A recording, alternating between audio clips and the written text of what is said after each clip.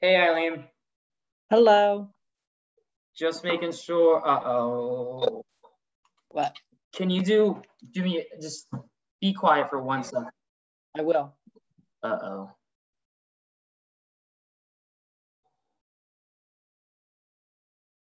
Never mind. I got it. We're streaming live to YouTube, and it was I just wanted to make sure, but I was getting a looping audio sound. I had that the other night in a meeting that I had for another municipality. It was hysterical because all there was an echo and everybody kept laughing. So the laughing was echoing and it just got worse and worse and worse. We had to get another number.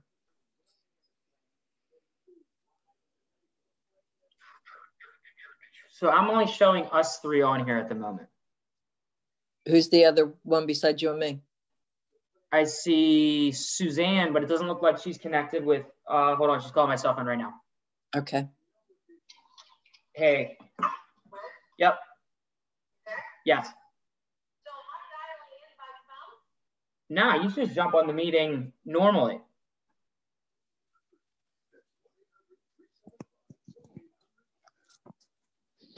I'm just not using video.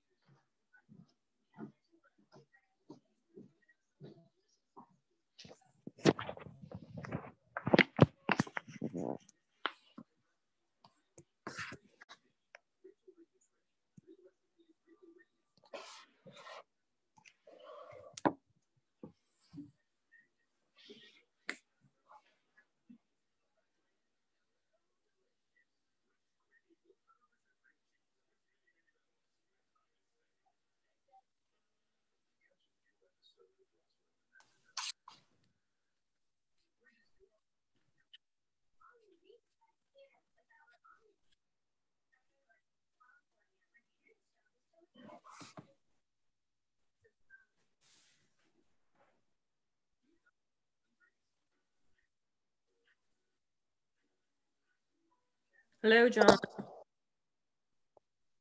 Hi, Tina. Hi, Eileen.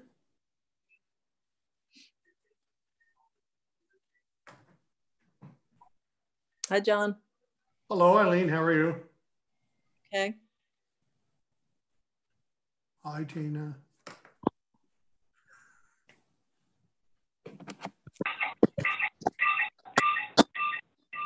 Hi, guys. Suzanne, you have a looping audio. You got to turn it off. Which one?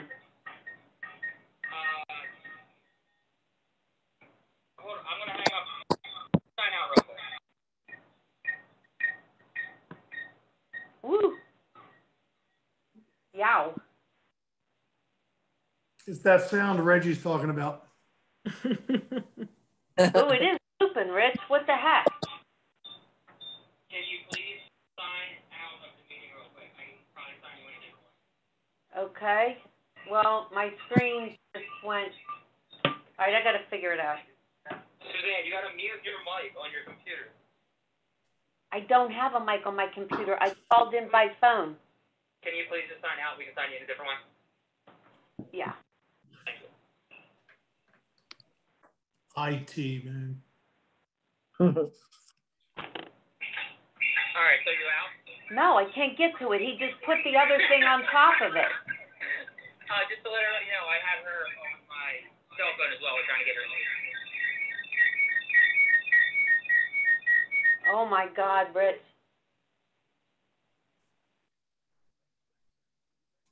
She's out now.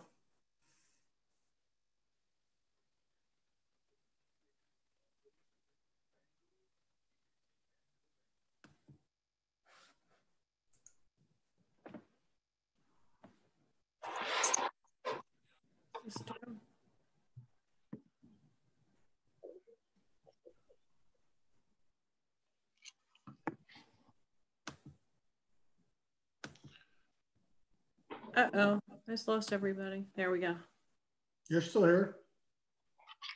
How do I mute myself though? Click on your face. It says mute. I got it. Bottom left.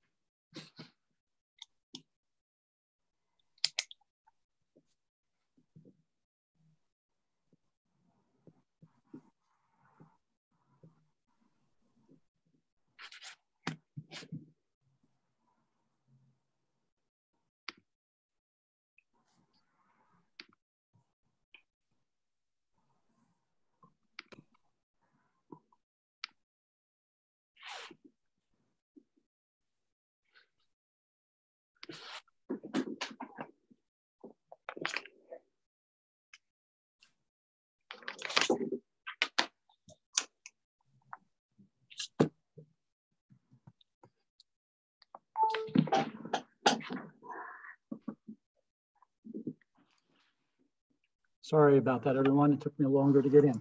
All right. If I can for just a moment, for those that have joined us, thank you for joining tonight's meeting. You are currently muted and cannot be heard by the board. During tonight's meeting, the public will have two opportunities to make public comment. The first one will be after the board approves the agenda. At that time, the board will take public comment on any items that are on the agenda. And that will be for just items that are on the agenda. Near the end of the agenda, after board comment, there is a second period of public comment. During that time, public comment can be made about any general items. Public comment for this meeting can be taken in one of four ways. If you have delivered public comment to the exterior drop box prior to the meeting, it would be read into the record at the appropriate time. We checked the drop box within the last 10 minutes and there was nothing in the drop box at this time. If you wish to make a public comment and are unable to figure out how to do so audio-wise, you can send a public comment to public comment, spelled out all as one word, public comment at Newtown Township, also spelled out .org. Again, that is public comment at newtowntownship.org. Please include your first and last name and your address so we can read that into the record as well if you send a public comment that way. You can virtually raise your hand and you will be recognized. We will ask that you state your name and address for the record and proceed to make your comment. If you have dialed in, you can notify staff that you wish to make a comment one of two ways. One of those is through going through the chat At the bottom, you'll see across the bottom of most people's screens. However, there are some that it comes across the top. There's a spot that's for chat. We ask that you go into there, select panelist, and go ahead and put that in. And that would allow you to enter in the phone number from which you called in, so we know which phone number we need to unmute. Again, whatever phone number you called in from would be the phone that we would want to unmute. We'd ask that you let us know that. Also, let us know your name so that we can type your name in over the phone number when we bring you up in that way.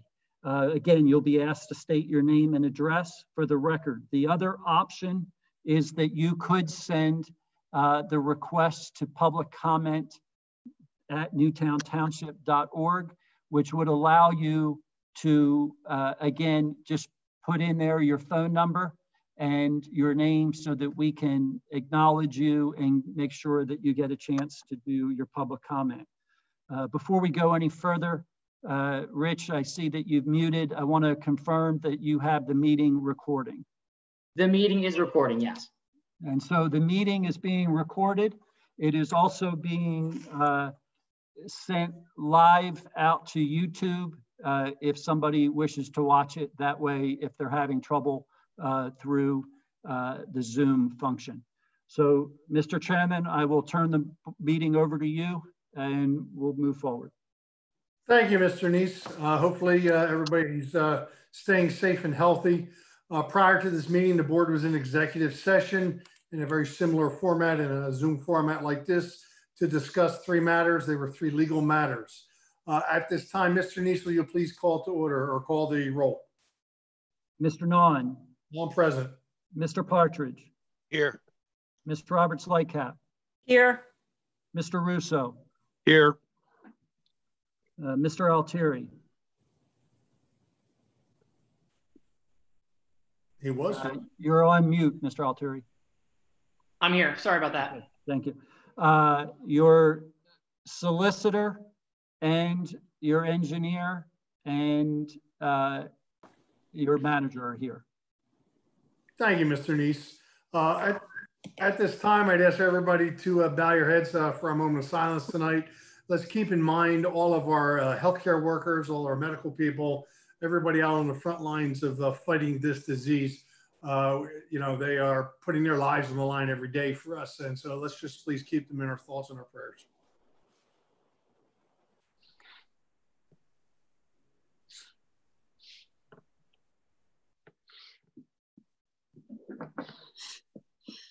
Okay.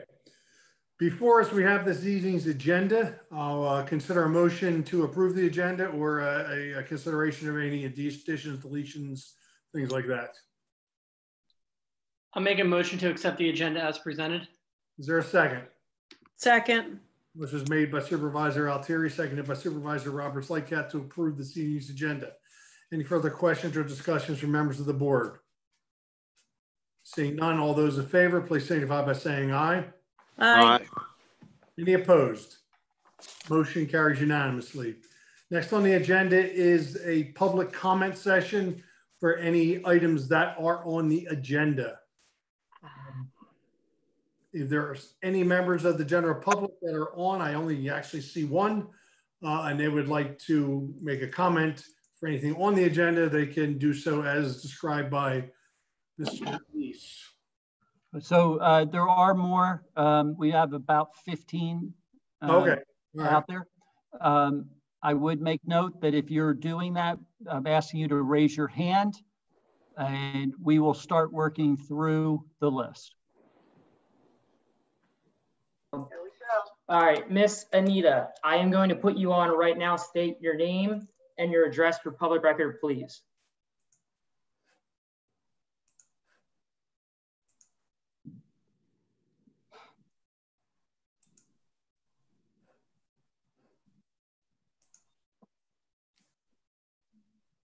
It does not appear that she has a microphone plugged into her computer from what I am seeing on this end. Can you hear me better now? Yes, you can. Yep. Okay. All right. So again, Anita Bourke, 3911 Woodland Drive in Newtown Square. I'm president of the Liseter Community Association, and I'm speaking on behalf of the Liseter Community Association Board. We are urging the Board of Supervisors to accept the request of the Liseter HOA Board that toll to be allowed to demolish Building 48, also known as the Swamp House, and fill in the foundation with clean fill dirt as noted in our request dated March the 3rd, 2020. Both Liseter and Toll are in agreement with this request. Maintaining the building would be a hardship on the association, and it is an attractive nuisance on the property. We believe that demolishing the building is in the best interests of all members of the association and will ensure the community is safe and free from this hazard.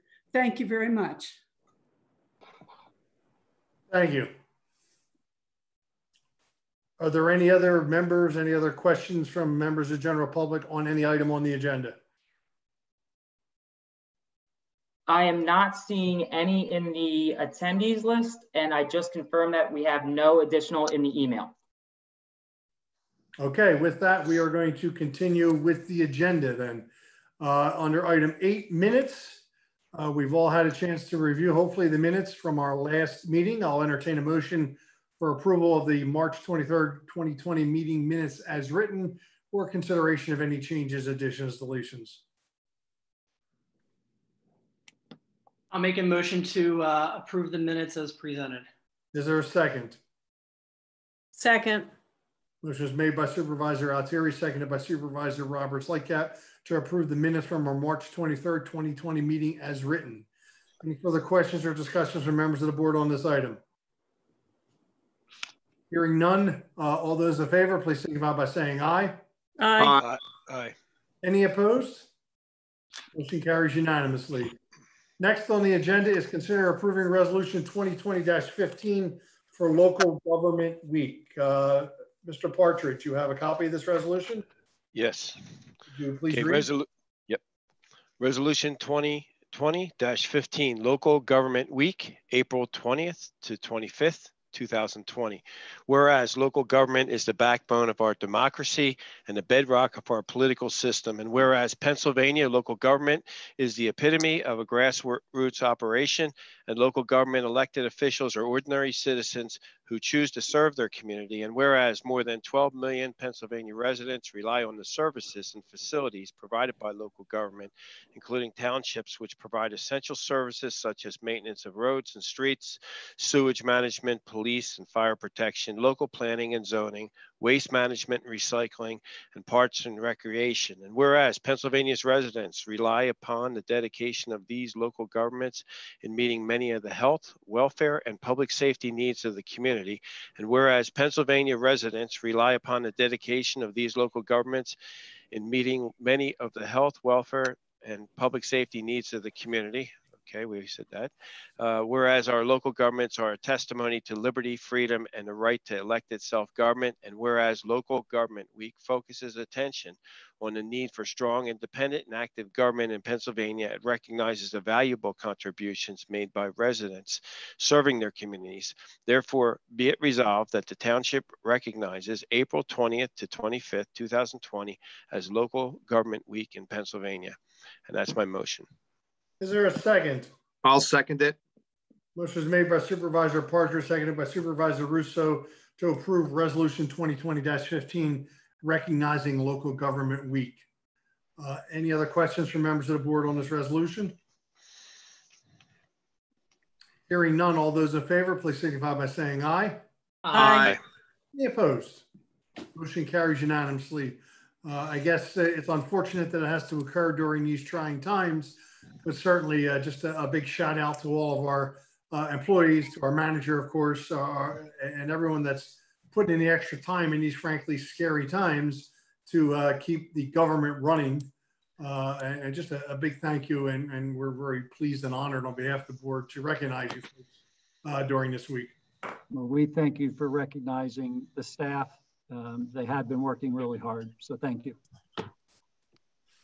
Item 10 is a presentation on the from the Parks and Rec Board, or Parks and Rec. Mr. Neese? Yeah, hold on, give me a second. We need to.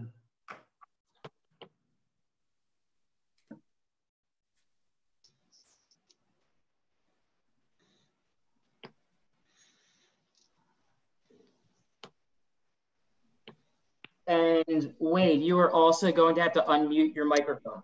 Okay, I did. Okay. Wade, you are on. Okay, so we have the agenda, and if you just want to go to page 2, there's a mission statement and vision statement and value goals and objectives. And so we're asking the board to approve this for us. We'd like to post it on our website. It would kind of be a living document, and we'd review it every year and update it accordingly.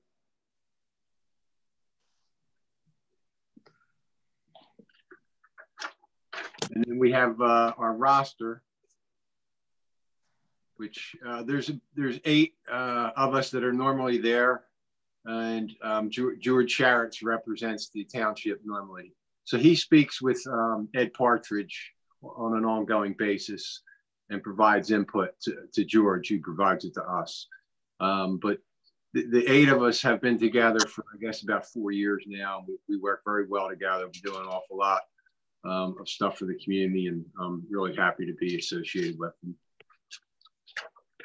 And recently we've decided to give out, and this was after discussions with George Sharretts, we would accept stewardship of a park.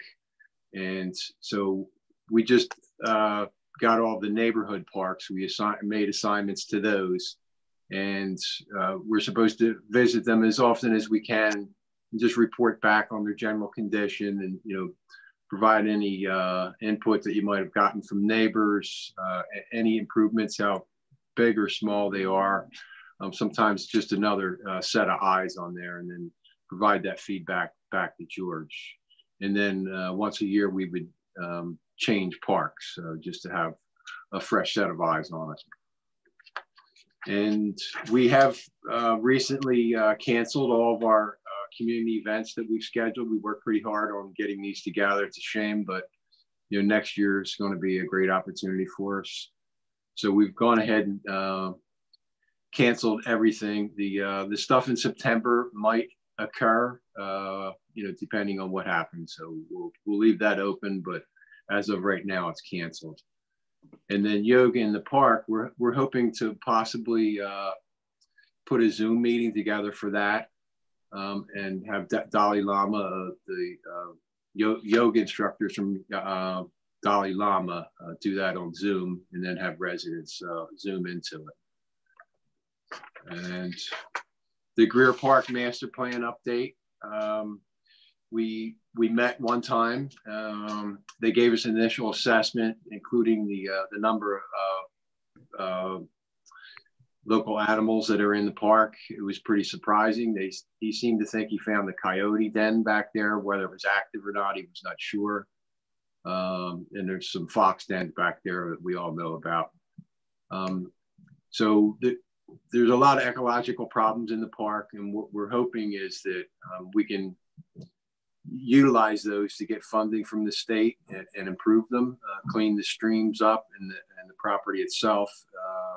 There's a lot of grants available. They're going to write one, and they're going to help us, give us some direction as to where there might be some other funding available for that. They're struggling with public input and how they're going to approach that because of where we're at right now. But they seem to be pretty good, and I think that they'll handle this well. Steve's working with them, and we hope to have that satisfied so that we have a lot of public input before we go ahead and publish any kind of master plan, which we hope will be in the spring of 2021. And then that grant we could use, hopefully the funds will be available the next September for a final design and or the build process. And just because of where we're at, we're kind of trying to figure out what we're going to do over the next 6 months to 18 months. And so we're going to try and take a look at some of the parks and maybe doing some enhancements on them, cleaning them up, just general maintenance and that kind of stuff, small improvements. And George has also expressed an interest in the trails because they're receiving a lot of use these days. So we're going to try and start taking a look at those and how maybe we can make some small improvements there. And then we're also looking at the bocce ball court at Drexel Lodge Park still. So Marple's Public Works put one in at Veterans Park.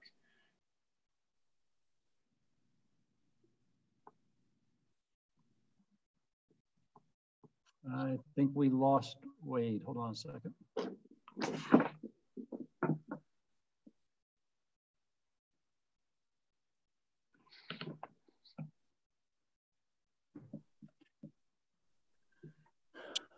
Hello? You still there? We'll have a presentation for the Board of Supervisors. Wade, I think we lost you when you were talking about Marple. And okay, yes, so we're trying to reach out to the Marple Public Works, and the gentleman that had the experience on putting that court in and would have all the knowledge has not gotten back to us yet. So I'm not sure if that's something that George might want to take over and see if he can reach out to that guy. I don't know, how we would communicate. Hopefully we could do a Zoom meeting with him and try and pick his brain a little to help us get a better estimate together. And so at least we know what we're up against. Hopefully we can get some corporate funding or small business funding from the community to help us offset any kind of cost with that. But we would do a presentation before we did anything and let you guys tell us where to go, which direction to go in. And then, so going forward, as far as providing recreation for the community, we're unsure of how to do this. So we're looking at possibly a web page.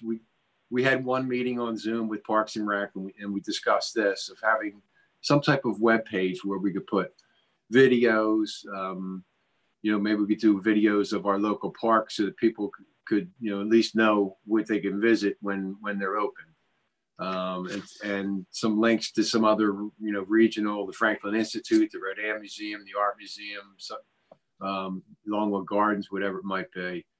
And then public service announcements we'd like to put there, some possible music links to, there's some pretty good online music concerts going on. We could link to them. And then hopefully the community can provide some videos as far as what they're doing to keep busy. And help us with that. So if the township could set up a web page for us that we can link to and possibly use their YouTube channel to record on, and if someone could be a point person for approvals on anything we put on there, that would really help us out. But we're kind of struggling in which direction to go in, moving forward. Steve, that's it. Something that we could do, make room for them on our website? Absolutely. We actually talked about that at their meeting, that we would do that, work with Rich and, really bring in the YouTube possibility. I know they even suggested, maybe some training on different sports. Like I think they even had suggested something that somebody might do, how to play disc golf or some things like that. And so we're going to work on that with them. One of the challenges we have right now, the YouTube part is not the issue, but the Zoom is part, and it'll be under my report down. I think we probably need to expand our Zoom account to allow for additional things going on at the same time. The Parks and Rec group have been trying to plan some things, but during the day, sometimes we're on using Zoom, trying to have meetings that we're having. And right now we only have we can only have one meeting at a time. So one of the things that's under my report would be us expanding the Zoom account to allow multiple meetings. So anyway, but yeah, we're gonna definitely open up their webpage for them. We've even, like I said, we've talked about giving them some Zoom access so they can do the yoga, they can do some different things like that during this time. Hey, Steve, this is Ed. Are you able to go, could you go back to the vision mission page of the presentation? I think it was the second page. And I want to, just take a moment and say thanks to Wade and the Park and Recs Board for the great work that they do within the community. Steve, have you had a chance yet to review the mission and the vision statement, the mission and the values, goals, and objectives to see if it's consistent with the overall vision, mission, objectives of the township? I don't know if you've had a chance yet, or for sure. I would say the mission statement was written with that in mind. We talked about that. It definitely fits with kind of where our goal is on our mission statement. Their vision statement, our vision statement is still kind of waiting for you all to do approval when we do the strategic plan. So it's a little bit ahead of that, as are the values, goals, and objectives. But I think as a whole, it's very similar to where we want to be. And it may be once we look at the strategic plan that we would maybe make some minor modifications, but I think that's what they would be. Okay. The reason I asked that question is I was considering a motion for the board to approve that if you felt it was consistent. So let me ask you this: is maybe I mean, no, I think it's appropriate for you to do that, and okay, we can always go back and make adjustments. Yep. Okay. Then like to make a motion to accept the vision, mission statements, also the values, goals, and objectives as presented by the Park and Recreation Board. And I so move. Is there a second? Second. Motion is made by Supervisor Partridge, seconded by Supervisor Altieri, to approve the vision statement, mission statement, and value, goals, and objectives as presented by the Park and Recreation Board. Any further questions, comments from members of the board? Hearing none, all those in favor of the motion, please signify by saying aye. Aye. Aye. Any opposed? Motion carries unanimously. Well done, Wade, and your group. You are to be commended. This is a very good approach. I like the presentation. I think you guys are doing a great job. Thank you. Thank you very much, John. All right, with that, we will move on to the reports. I don't know if who's on, but we have in our package reports from Chief Lund. If Chief has any comments, if he's even on. If not, that's fine. Likewise, a report from Chief Everloff. I don't know if Chief Everloff is on. If he has any comments, please jump up and say so. We have a report from George Sharretts. Anything to add, Mr. Sharretts, if you're on? Similarly, a report from Andy Redzek from Codes. I don't know if Andy's on, but anything to add? Now's the time to speak. We have a report from Mr. Lafayette in the Finance Department. I know Mr. Lafayette is online. Mr. Lafayette, are you anything to report? No, and I just want to report that none of the other reports have raised their hand to make a comment. I just saw something from Doug Everloff that said he had no comments. Something just popped up on my screen. So, all right. So that's good. Okay, nothing further to report what Doug says. Okay. Eileen, is there anything you have to add to your report? Nothing to add. Great. That brings us Mr. Chairman, real quick, I have a question for Eileen. I noticed that in her report, she did mention that she sent to us the drainage complaint proposals. She sent them, as noted in her report, on March 9th, which is also the same day that Suzanne sent them to us. I know originally we were scheduled to speak about this at the March meeting, but that was the first Zoom meeting that we had. And it was a much more condensed agenda. So, now that we've had a month as supervisors to kind of go through them, I think it's just appropriate now to not let this kind of lag on anymore. I personally would be in favor for us to start having a discussion on these three proposals, if not be able to move forward with recommending one or even all three of them. But I just think that the fact that, and I understand the circumstances and the situation that we're in, but I don't want them to lag anymore. And if we can, to begin acting on it now. I don't know if Steve or Eileen have anything that they want to add. Proposals were, like I said, sent out to us they were pretty cut and dry for us to review. And I think that it would be in the interest of the residents to start acting on it. I think I personally looked at them, and I feel that we should approve them and move forward with the 3 items. And again, it's just telling us what needs to be done. So it's not that we're authorizing the work to correct the problems. It's just trying to investigate the problems and see what the solutions are, which I think are long overdue. Mr. Neese, I know these are unbudgeted. Do we have budget to cover this? Well, I think that, you know, obviously that during this time that we'll need to look at finances, but I think that we could go ahead and pursue getting the work, the engineering part down, getting an idea of what it is, so that if for nothing else, we can make sure that we have it budgeted in the 2021 budget if we can't get it done this year. So I would definitely think that there's a benefit to moving forward. This may be something that actually takes a couple years when we start looking at these projects, because I think a couple of the projects may get rather large. But I do think that if we don't start getting our hands around it, we won't know how to put priorities on it. Moving forward, I guess some of these projects could help us with our meeting our MS4 obligations too, if I'm not mistaken, correct? Eileen, do you want to answer that? The proposal for Glendale would be an immediate improvement for MS4 purposes once implemented, because those issues are more what the road conditions are that are depositing sediments and fines and just general road on private property. So that one would be an immediate. The other 2 will certainly have MS4 impacts because of how intertwined they are, but they are primarily to figure out conveyance because of flooding and problems with just control of stormwater. Okay.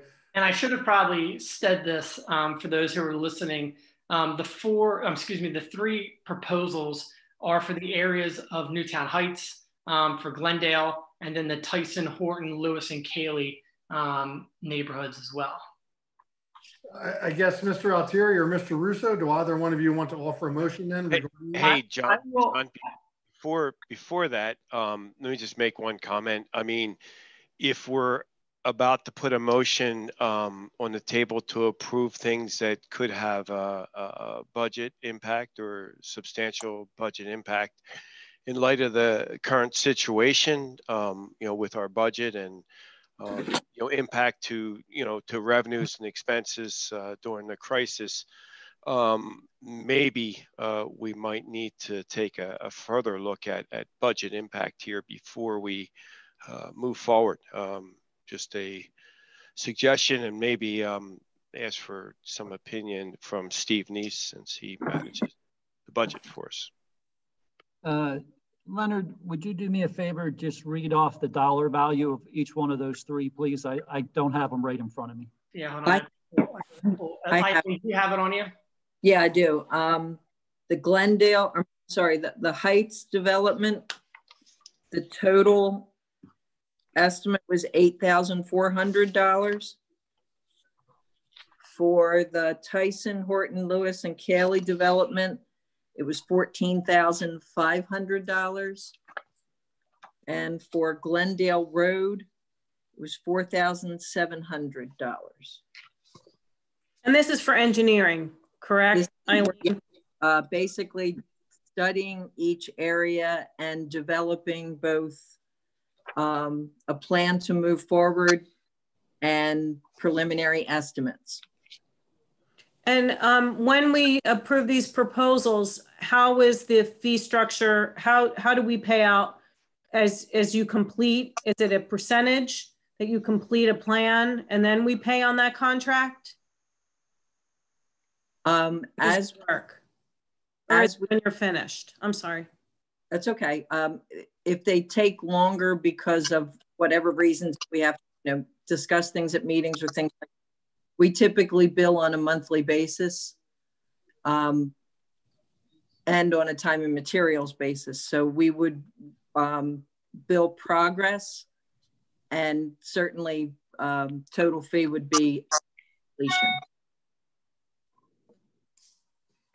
Does that answer your question, Tina? Yeah, I think so. Because just for if we do run in because of the budget, if we do run into something, we can always pull back on one of these three. Is that correct? I work at your direction. Yes. Okay. If I could, would the board consider us prioritizing these? I understand why we would do all three, and I definitely think we would. I think that what it might be helpful is to actually put them in an order. That way, what you're approving, we know we'll do, with understanding that we might overlap as we move forward. So that basically, the goal being that you would start seeing some results pretty quickly on one, and then that, I'm assuming the one at Glendale would be the quickest one to do. Is that correct, Eileen? Well, double check. The Glendale one was where I had proposed obtaining field survey information. Yeah. Because as you recall, prior conversations were that we thought this was a perfect date for the low volume road project.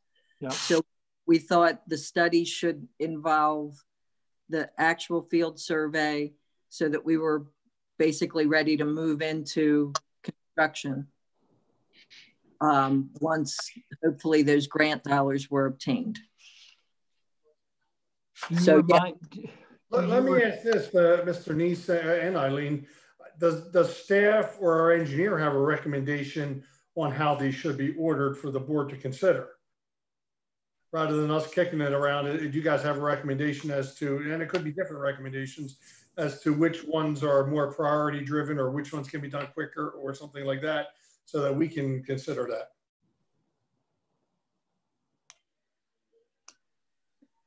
Well, the Glendale project would, by fee and just, effort, be able to be completed quick, providing we can get surveyors out. Because with the government shutdown, I don't know that they're considered life sustaining, so it'd be a little while before they can get to the site. Eileen, let me ask you, while you answer that question, I just want to make sure when we say, the way that I think of it when we talk about priority, I don't want to put the easiest one as number one. I want to go with what is the most in dire need to be fixed as number one, right? I just want to make sure we're using the same word interchangeably here, and not necessarily what's going to be the quickest one to get done, but what is the order in terms of severity that needs to get done. Okay, all right. Well, Okay. I'm sorry. So you're good. No, Okay. someone has their phone on, not on mute. With respect to severity, I think you could probably call it a tie with the Heights and Horton and Cayley. And they are both the flooding and lack of conveyance that I referred to previously. But as far as both of those as well, I think just knowing the scale of both of those projects, the resolution and then the estimates, I envision to be fairly high. So the likelihood of them being able to be implemented immediately is a little lower. With respect to Glendale, not just because of the scope of the study, but because there is an immediate ready-made program that can fund it, I think that could get done the quickest in total, our study and the actual implementation.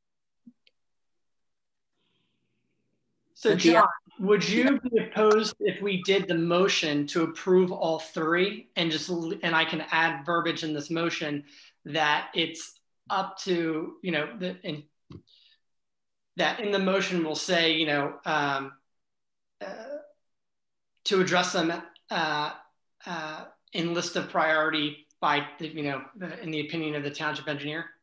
Yeah, I think that's the way to, I mean, we're talking less than $28,000, and I think we at least need to have something back from our engineer that says, here's what needs to be done, here's the roadmap moving forward, and here what you need to do first, second, and third. So yeah, I would have no problem with that motion, but it's at the pleasure of the board. Are these projects over a period of several months? I mean, these three projects are not going to be done in a month or two, correct? That's correct. So you're going to be billing us a portion each month for several months, and I would assume the Tyson one's going to be probably more than several months. It could be, yes. Okay. I personally don't think that, I mean, however you want to say it, Leonard, I think we should definitely get it on the radar. We should definitely get it. And again, she can't do the work right now. Get it scheduled. Because some of this, if Tyson needs surveying work or whichever one needs surveying work, it can't be done right now on, you know, for this situation. But I just think we should get it approved. And no, I agree. If we have to stop the money down the road because we run into a bigger problem than we have today, then we stop the money and we put these projects on hold. But I think these folks are getting flooded on a continuous basis. And these aren't the only flooding problems we have in town. And we've got to start addressing some of these and get a game plan, to, even if we're not going to tackle them to next year. I watched my neighbor's shed go down the street today, right down the street. Yeah. I wouldn't doubt it. With that, so I'll make a motion that we accept the drainage complaint proposals for the Heights, Glendale Road, Tyson, Horton, Lewis, and Cayley neighborhoods to be completed at the discretion of the township engineer. For the township manager, yeah, I guess. To be completed to be completed in terms of order as established by the township engineer and or township manager. Correct. Yeah, I feel better with that. Is there a second? And I would, you want to put a cost in there? Yeah, I would put cost in there of 27,600 for the total. Yeah, correct. So not to exceed the amount as stated by the township manager, right there. So, Mr. Altieri, you're okay with that addition then to the motion? The one I just made? Yes. Yeah. Okay. And Mr. Russo, you're okay with your second to that? Yes. Okay. So motion was made by Supervisor Altieri, seconded by Supervisor Russo to approve the drainage proposals from the township engineer for the Heights, Glendale, and the Tyson roadways in the amount of not to exceed of $27,600. Any further questions or discussions from members of the board on this item? Seeing none, all those in favor of the motion, please signify by saying aye. Aye. Aye. Any opposed? Motion carries unanimously. There we go. I have another one. And I know we brought this up before, but the property at 501 Ellis Avenue, it's the Flynn family with the abandoned pipe that I guess was capped and or damaged when they built the Goddard School that is flooding out his backyard and his neighbor. I know this is something that was discussed before. We don't need to go into a discussion about it, but Eileen and Steve, I just wanted to put it back on your radar that obviously that is continuing to get a worse situation than when it was a few months ago when I first brought it up. So if we can get some movement on figuring that out, that would be great. Yeah, I've at least for us at the next meeting. I have got an acknowledgement at least from the contractor. Just not a game plan on what we're proposing to do. I've reached out a couple times in the last 2 weeks, but have not heard back. Perfect. He reached out to me and just wanted an update. I told him that I didn't have one and that I would bring it up tonight. So I appreciate your work on that, Eileen. So this Rorschach Construction. Is this a drainage pipe that went through the Goddard property that they cut off? Yes. It was apparently a buried inlet. And when they uncovered it, they cut off the pipe and put in a new inlet to drain that spot. But it cut off the connection out to Ellis. And they didn't tell them. Well, what recourse do we have with this contractor if he's not coming to do it? I mean, it's been a few weeks now. Well, he said he would come to do it, but he said what he's going to do yet. So I am hoping to coordinate with Harry as to what he found when he was investigating so that we can make the connection. Eileen, do you have an idea of what should be done there? I do. I just am not certain the condition of the pipe that runs from from Elgin through the yards and then down toward Goddard. So I don't know where they would pick it up. Well, I guess the question I guess we have to look at this, but if this was a drainage structure and pipe that went through this property prior to their construction to drain these areas, and it is rotted, it's collapsed, whatever it is, then it's their responsibility to fix this. Right.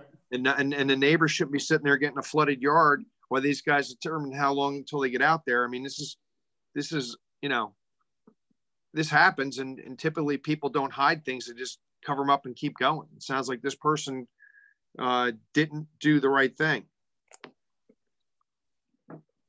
And unfortunately, from what I've been able to figure out, it was a sub of the contractor that was responsible for the general construction that actually did remove the pipe. So he initially had no knowledge of this as well. So I think that's why it's taken a while. They're trying to figure out between the two of them who's responsible. Okay, well, let me make this real easy. The Goddard School's been open 3 years. Yes. We give the guy a week, and in a week, if it's not done, we hire somebody and we go after him. I mean, this is crazy. I mean, this is the Goddard School can pay for this. This is their problem. They hire this contractor. This guy didn't perform properly, or he buried something he wasn't supposed to bury. People have to step up and do the right thing. And these people shouldn't be getting a flooded yard. And these people over there did a construction project with a shoddy contractor. Yeah, I think our action needs to be against the Goddard School. Right. Because these contractors really don't have any relationship with us. Their relationships with the property owner. So if need be, we got to get the Goddard School involved in this and let them know what the ramifications are going to be if they don't get some action on this. I mean, why would these contractors do anything at our direction? It needs to be at the Goddard School's direction. Well, shouldn't the Goddard School be notified, because they are ultimately the property owner? So us going directly to the contractor, because again, to Mike's point, they have no relationship to us. I think the property owner has to be on notice. They were. You should figure this out, and not the township. Tina, this is Eileen. They were notified. That's how the process started. We went to them, and they forwarded it along to the contractor, which is Roshot Construction, who thought that they didn't do anything wrong until after he discussed with his subcontractor who did the removal. Okay, I understand now. Okay, but I think either Joe or Rich have to put the Goddard School on notice that they're going to have a week to do this. And I think that's more than reasonable if you already gave them 2 weeks notice. Listen, it's getting rainy. April's a rainy month. These people should not have a flooded yard or flooded house, whatever, because these people did shoddy work. That's not fair. It's just not. And we need to take action. We got to put our big boy pants on and take action. And I mean action, start finding the Goddard School, hiring a contractor to fix it, whatever we got to do, which is appropriate, but we need to take action today so that if this is done in a week. It doesn't take this long to go out there and dig up a pipe and fix it and do it, especially now the school's not even in session. There's no school. And this is an essential service to keep people's houses from flooding. I wish I did every job in Newtown Square.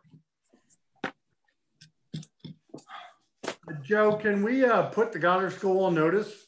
And is there action that we can take against them if this doesn't get resolved? Yeah, I can send them a letter if Eileen gives me the info. I can send them a letter and put them on notice that we're going to take action and see where we get. Could we please do that and, you know, copy the board on that correspondence just so we all have it, and give them a deadline as to when we want an answer as to how this is going to be resolved? Yep. In addition to that, let's also make sure that the property owner's looped in as well. The property owner being the Flynn's. No problem.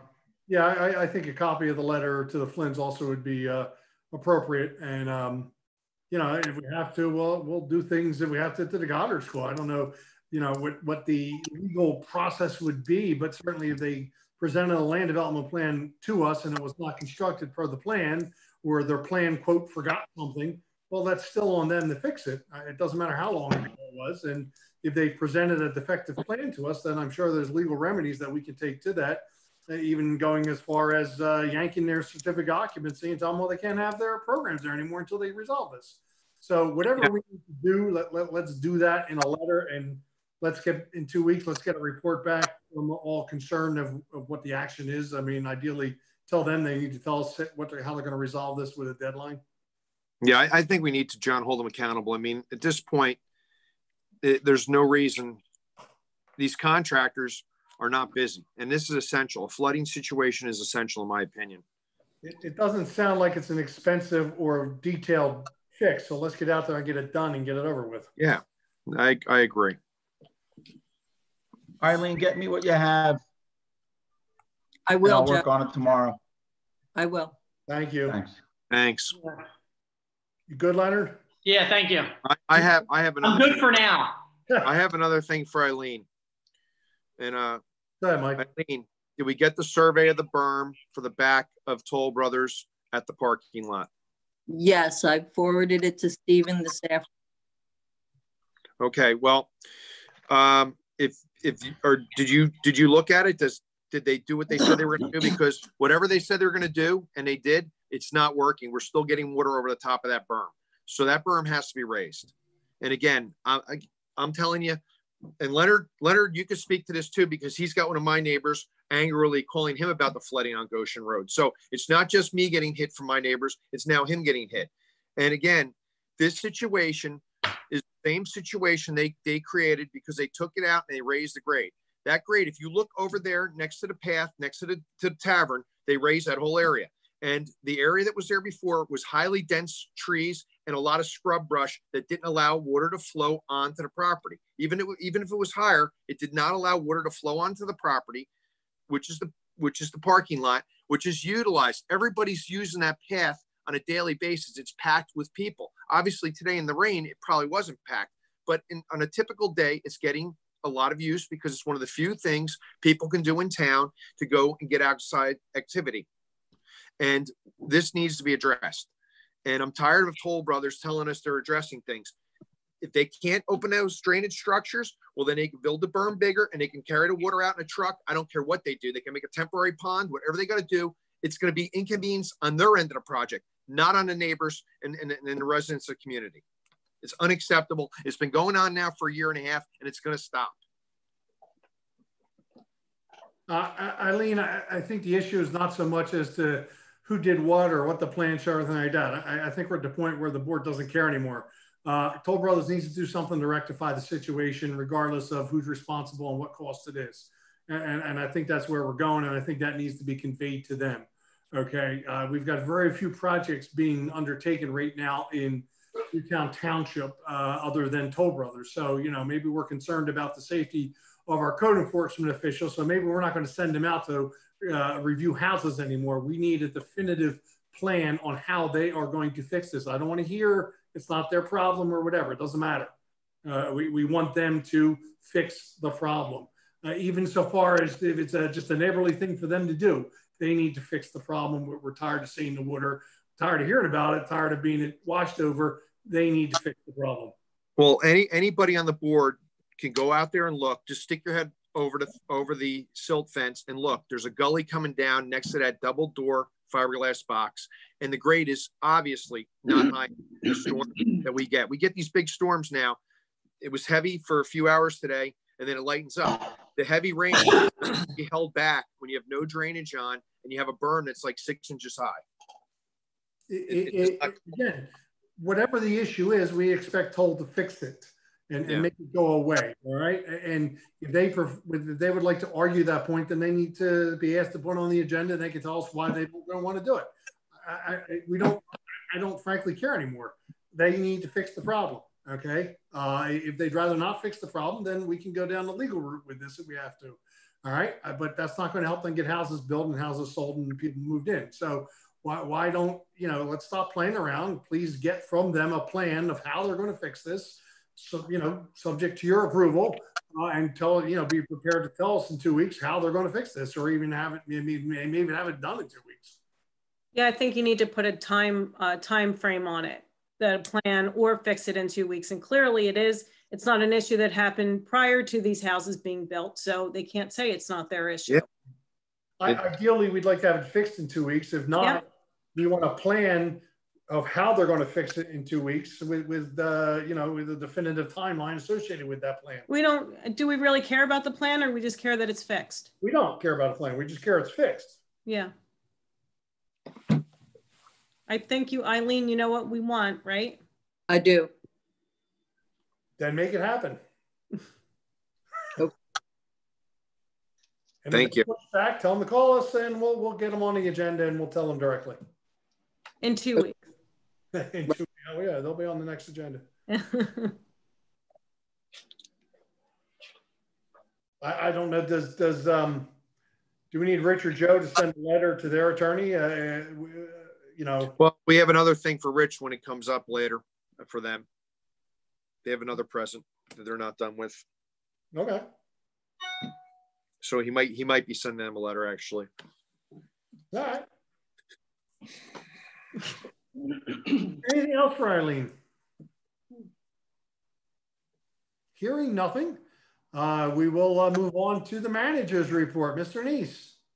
Yes, I have a couple quick things. One is probably at this point, almost 3 months ago, I believe, Miss Finelli came in and asked for a review. We did pull projects related to her project. There were about 7 that Eileen has done work on that were less than 500 square feet. Ms. Finelli has sent a proposal to me to ask that you consider or that we consider reducing or not requiring her to do stormwater so that she could do an additional impervious in front of her garage, or impervious in front of her garage that currently is pervious.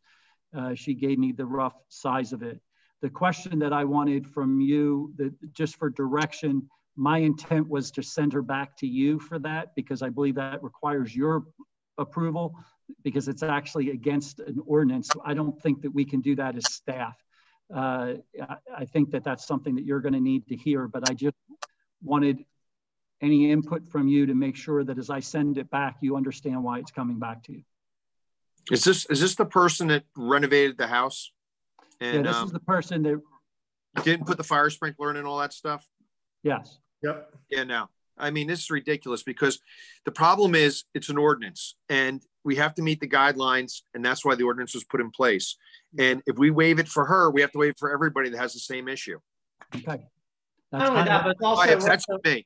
We're also following, in addition to the ordinance, we're also following what the law says too when it comes to stormwater. I mean, the ordinance is just a codification of that on a local level. But Mike's exactly right. I mean, and it's coincidental that it's being discussed after the 3 complaints that we just had to Eileen speaking about stormwater runoff and everything. So yeah, I mean, it's not. Mr. Neese, it sounds to me like the position of the board is that we're not going to waive this anyway. I have clear direction. I know where I go. Okay. So the second thing on my report that's not in front of you, but is we've been hearing some comments about some noise. I guess being told that it sounds kind of like a helicopter or something like that.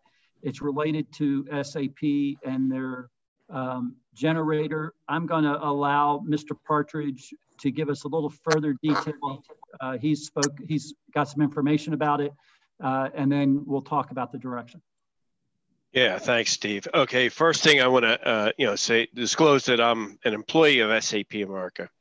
I actually heard the generator noise myself on an evening walk. I mean, I actually walked right by the generator itself. And then I got some concerns from neighbors late last week, actually Friday. And I'm also aware that at least one other board member, Leonard Altieri, also got some concerns from neighbors about the noise. I actually heard it as well. You can hear it today from my house. Yep. You can hear it. Yep. So what I did was I contacted the global head of facilities. I reached out to him over the weekend, actually connected with him on Sunday and had some conversation about the issue. So basically what's going on here is our data set, SAP's data center, requires that there's no, power interruptions because of the equipment. And the equipment, the generator is, extremely sensitive, and any kind of changes in the power supply, even things short of outages that we as residents wouldn't even know about, can impact the equipment and the generator runtime. So SAP's response from the global head of facilities is the company's aware of the issue and the impact on the neighbors, especially the impact on the neighbors, which is significant. SAP is in process of engaging experts such as acoustic engineers to evaluate the issue and provide resolutions that would mitigate the issue. And SAP is committed to providing a complete resolution to the issue. Also, the global head of facilities would contact Steve Neese and stay in contact with Steve Neese to provide updates as the process moves along. So I think we have an acknowledgement. They've already moved forward to engage, experts. This is not a simple issue. There's actually a wall in front of the generators already. So it's going to require some more significant, improvement to really, stop the noise. So that's, it's in process, and Steve will get the regular updates. Steve knows the global head of facilities, and Steve's been in contact with him in the past. So Ed, when did they send that email to you? I got the email Friday. So at the 10th, right? But actually, Len, more than the emails, I actually, like I said, on an evening walk, I've been taking evening walks every, and actually we go about 4 or 5 miles down to SAP and back. Yeah. So I actually walked by it, within 15 feet of the generator while it was running. So, you could be at 69th Street and hear that generator going. And I don't think, I think that the neighbors would be more understanding if it was, there was some sort of power outage and the generator was running for an hour, 2 hours, maybe even half a day. But this last time, it was going, I think, from like Wednesday to Friday or Tuesday to Thursday. And the thing that I want to make sure is, and it's going to be more for Steve. It's great that they're saying that, they're contracting with all these experts and all this stuff, but just like we're putting time constraints on other people, I am not going to allow our residents to sit through that nuisance for 36 hours again. It is absolutely absurd. So I would think that, Steve, if you don't hear from him in a week or from any of those people in a week, to just keep following up, because I would like to have and if they want to come into the meeting virtually in 2 weeks and talk to us, have them come in, because it's absurd.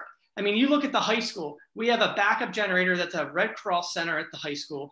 It is a backup generator. It does a test once a week on Tuesday at like 9 o'clock in the morning for half hour, and that's it.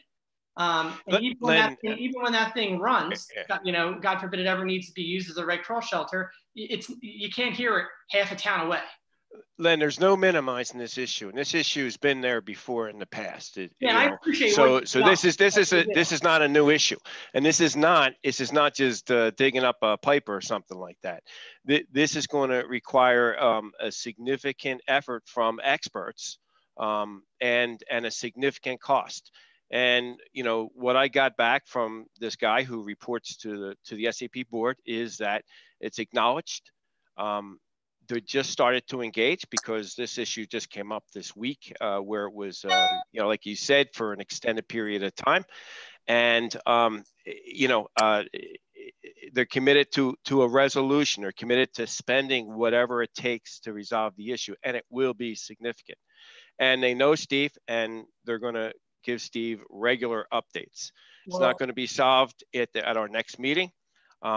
But Steve will be informed and be able to provide, an update as to where they're at. But to that point, Ed, right, is that it's great for them to say all that. I want to make sure that we are staying on top of it, which is why I asked Steve if he doesn't hear anything in a week to do that. But more importantly, even if they give us these commitments that they're going to be looking at the issue, it doesn't mean that it's not going to run again for 36 continual hours. And again, I'm appreciative of everything that you're doing. I want to make sure that we are staying on top of SAP for this reason. Well, normally, Len, I stay away from SAP issues, but because I experienced it firsthand and walked by the issue, and because I was contacted, that's why I got involved. But I can assure you that Steve, that SAP is, to my knowledge, and Steve can speak for himself, has been very responsive to any communication with Steve. So we will get updates. It will get resolved, and but to be realistic, it's not going to get resolved within a few weeks. Now, he's looking also, he did mention, at any kind of possible mitigation so that if it does happen, today, tomorrow, the next day, that if the generator does start up, that it's potentially could be shut down without impacting the data center. So it's not something that's being taken lightly. Let's do this, and I don't want to put Supervisor Partridge in a bad position here, since it is his employer. Mr. Neese, if you could, by our next meeting, have a written plan from SAP, some type of written plan with timelines on how they're going to address this, something that you could present to the board to show us what they're doing and what the timeline that they're doing it is. This is. Again, I want to try to go through you, but not Mr. Partridge. I don't want Mr. Partridge to, get in trouble here with his employer, and recognizing that. But also by the same token, I mean, I heard it for 15 years from my backyard, and it continues. And yes, sometimes it's 3 and 4 hours at a time. This most recent activity was about 36 hours. You can't even go out in the yard when it's on. My wife asked me, "Where's the helicopter?" I said, "It's not a helicopter; it's the generator." So. I think we've suffered, and I'm glad that SAP recognizes that's an issue. We're not asking them to fix it in the next 2 weeks. All we're asking for is a formalized plan on what they're going to do moving forward with some timelines. Now let me ask this question too. In the event, let's say, and I'm not saying this is what SAP is doing, but in the event that they're giving us fluff, oh, we have experts looking at this and we're doing that, we're doing this. In the event that it continues to go again, in my mind, and I don't know if we have this in our ordinances, but wouldn't that trigger, I don't know if we have sound. We do. Noise ordinance. Totally blanked on that phrase. And we could certainly send out our people and enforce the noise ordinance against SAP if it comes to that. Yep. Well, hopefully they get. It sounds like they got the ball rolling. Hopefully they just continue at an expeditious pace.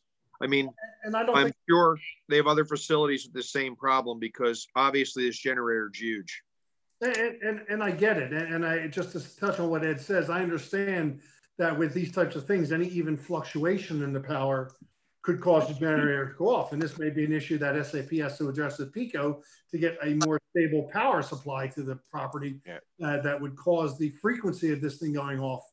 But again, and I don't think it's too much to ask for a company even as large as SAP to at least give us a timeline to craft up a document in the next 2 weeks that has a plan with a timeline on it that says, here's what we're doing and here's when we're going to do it. I think that's what we're looking for at this point.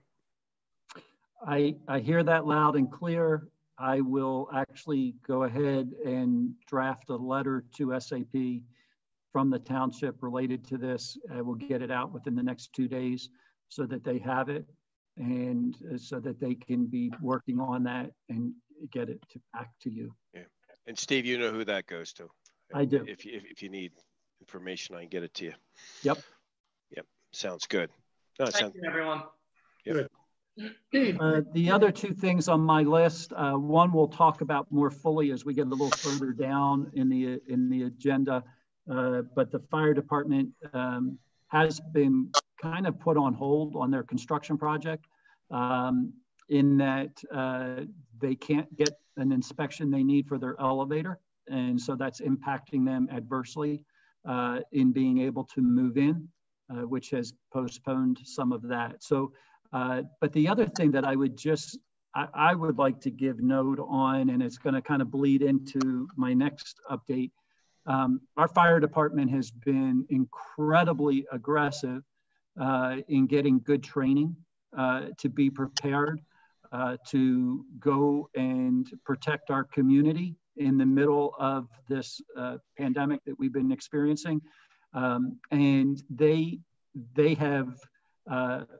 regularly have training, but they actually did a special training as part of their training specifically for how to handle being prepared to go into a home that potentially has the COVID-19 virus in either fighting and or, being a rescue in that way.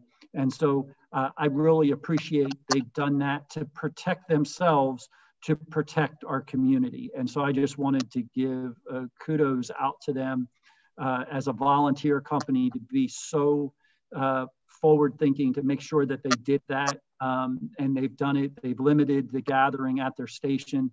That's one of the things that volunteers like to do is go hang out at the volunteer fire company. And that's usually how they build camaraderie and how they build up people to want to come and be a part of that. But they've put all that on hold so that they can make sure that they protect those that serve us. And so I just wanted to say thank you to them and let you know what they're doing to protect you. Leading right into that, the township likewise has taken significant steps with the staff to make sure they're protected. We are following wearing masks. We are following all of those type of suggestions that have come down from the CDC and from our governor. And we're doing that again to make sure that we stay safe, that we continue. We have a continuity plan in place so that if one person does get sick, we've protected parts of the staff so that not everybody's getting sick. And so I just want everybody to know that we're doing that and that, that's where we are. I would ask that people think about a couple of things. One is when you're out, I really hope that our public would make sure that when they're walking their dogs, they keep dogs on leash. We've had multiple problems with dogs actually attacking each other, which then means that the owners have to get involved to pull the dogs apart. Last I checked, you can't stay 6 feet apart and do that. And so it really is, unless they're big dogs. And so it is important to make sure that you keep your dogs on leash at this time. They don't understand, they just are being dogs. But we are people and we need to understand and do that. Some people have ignored some of the fencing that we put up. I would ask that they understand it's not there to hold you back. It really is to protect you. And for those of you that have been absolutely committed and as a township done very well at making sure that we've been following the guidelines of staying in homes and those kind of things, I really do appreciate it. The trails are open. I encourage you to use them to get out and do exercise because that's important. But keep your distance, and it is even recommended when on the trails that you have a mask. Remember that when you're wearing a cloth mask, you're protecting everybody else. It's not so much protecting you. So you know, when you think about it, make sure you're doing that because you're protecting your fellow citizen. And so I would encourage that. The other thing is that the township will actually, staff is going to spend a fair amount of time over the next couple of weeks really talking about how we open back up, how we're prepared to serve the community when we do. And we are doing that. One of the things that came up a little bit earlier that was brought up in the Park and Rec group and even the EAC group has been looking at trying to do some programs, which I'm excited about. One of the challenges is sometimes their programs would be on top of meetings that we're trying to have.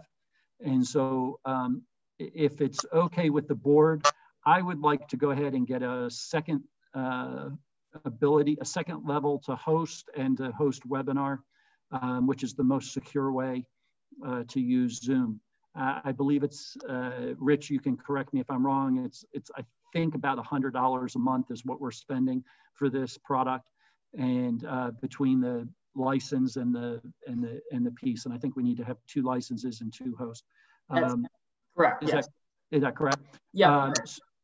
So as long as the board's okay, I know we've been trying to watch our expenses related to this, but I think it's a way to keep our community involved. And we've got groups that are wanting to do some really great things to try to keep our community involved during that time. And it can continue after, and we can continue forward as we talked about getting more social media exposure. And I think that this way, if someone can't attend a meeting, they can at least dial in or Zoom in and participate once we are all free from quarantine. I think it can continue. So in my opinion, I think it's well worth it. In certain aspects, this has forced people to look at life a little bit differently. And I think we can move this thing. If someone can't attend something, at least they can participate in that way. Even if it's a parent who can't get a babysitter but wants to be involved in parks and recs, and like on Tuesdays they can't get a sitter, but at least they can dial into a meeting. Sure. So I for one think we should do it. I'm good with it. I'm good. Good. I'm good. Well, then I'll move forward with us doing that, and I do think it's a benefit for our community, and so I will do that. Mr. Chairman, that pretty much wraps up my report, unless the board has any questions. Anybody have any questions for Mr. Neese? Seeing none, we will move on. Item 12.1. Consider approving the $965 escrow release payment to Renee Marcosi at 114 Northwood Road for a canceled grading project. Would anybody like to offer a motion on that item? So moved. Is there a second? Second. Motion is made by Supervisor Robert Slycap, seconded by Supervisor Partridge to approve item 12.1. Any further questions or discussions on the motion? Seeing none, all those in favor, please signify by saying aye. Aye. Aye. Any opposed? Motion carries unanimously.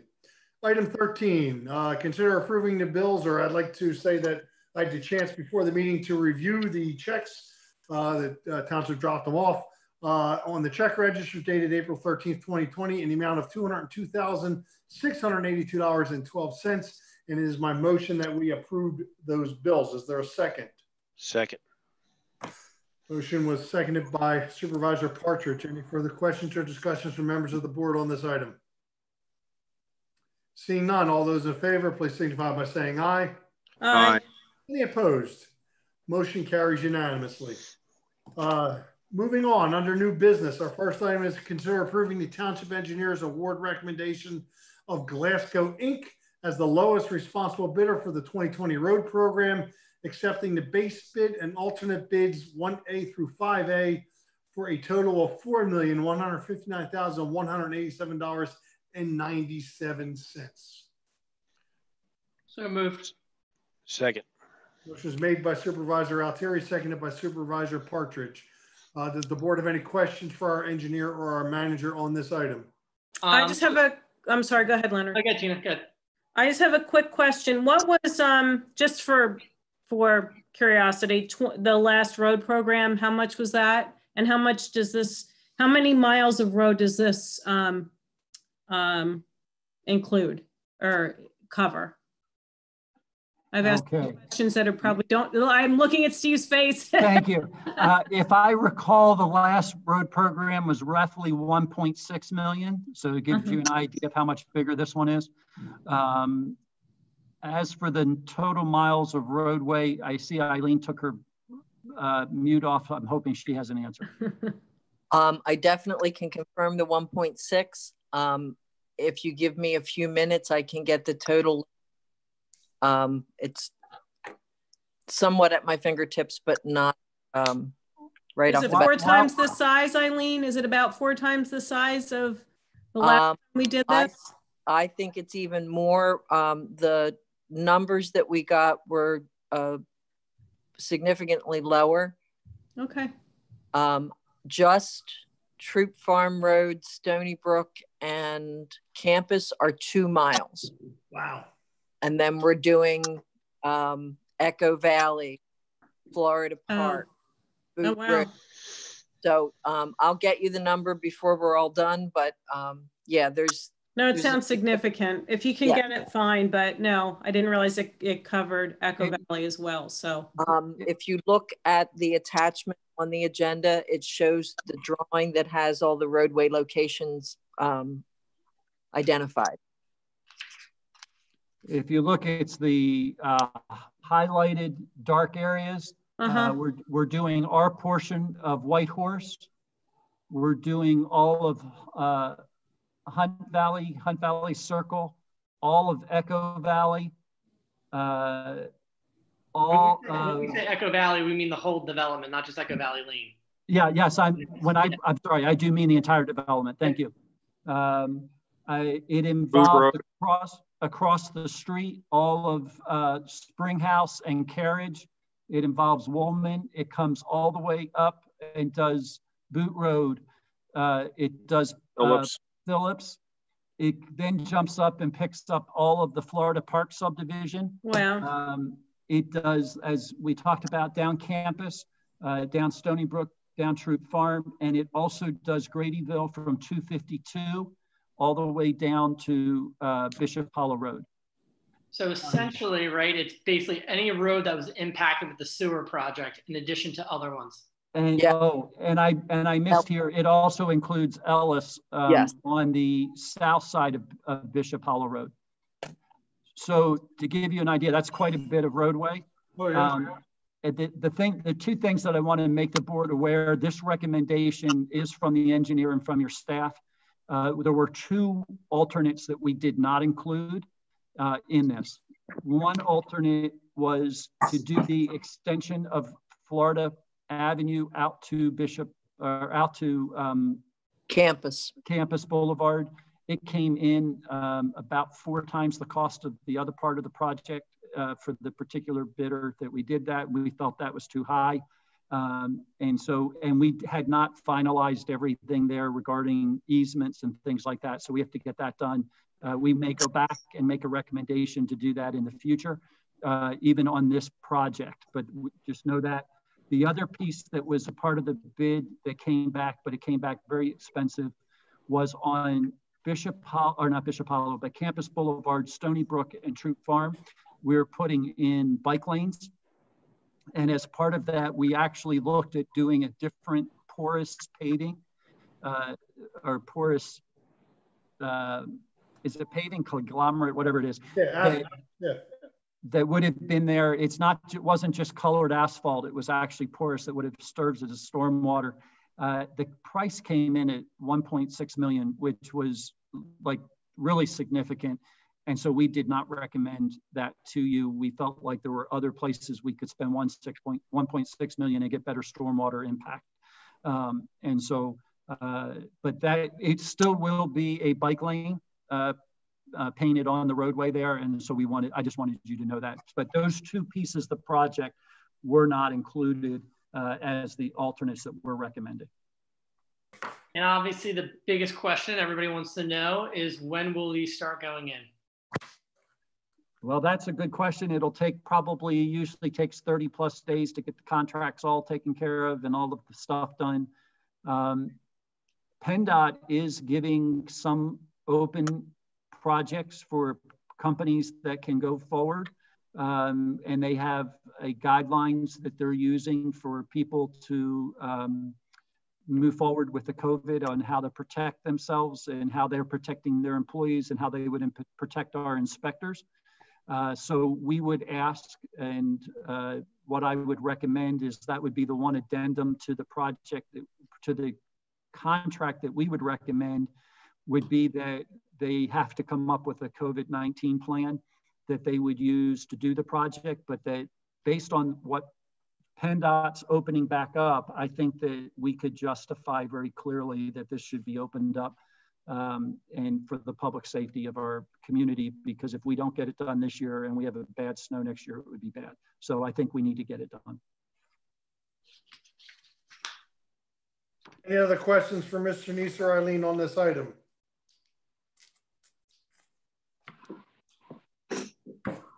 Seeing none, did we get a motion in a second? You do have a motion and a second, Mr. Chairman. I would ask that you add to the contract a COVID-19 plan that would meet PennDOT standards. Are we okay with that, board? Yes. Okay.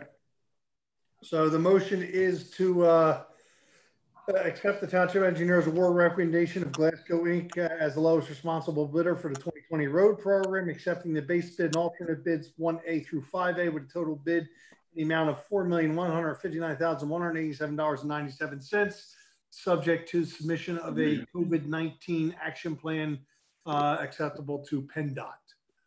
All those in favor of the motion, please signify by saying aye. Aye. Aye. Any opposed? Motion carries unanimously. Fantastic. Next item is item 14.2, which is consider approving the Township Engineer's award recommendation of JMC Contractors as the lowest responsible bidder for the 2020 inlet program with a total bid of $271,295. So moved. Who's the second? Second. Motion is made by Supervisor Russo, seconded by Supervisor Roberts Lightcap to approve item 14.2. Does anybody have any questions for Mr. Neese or Ms. Nelson on this particular item?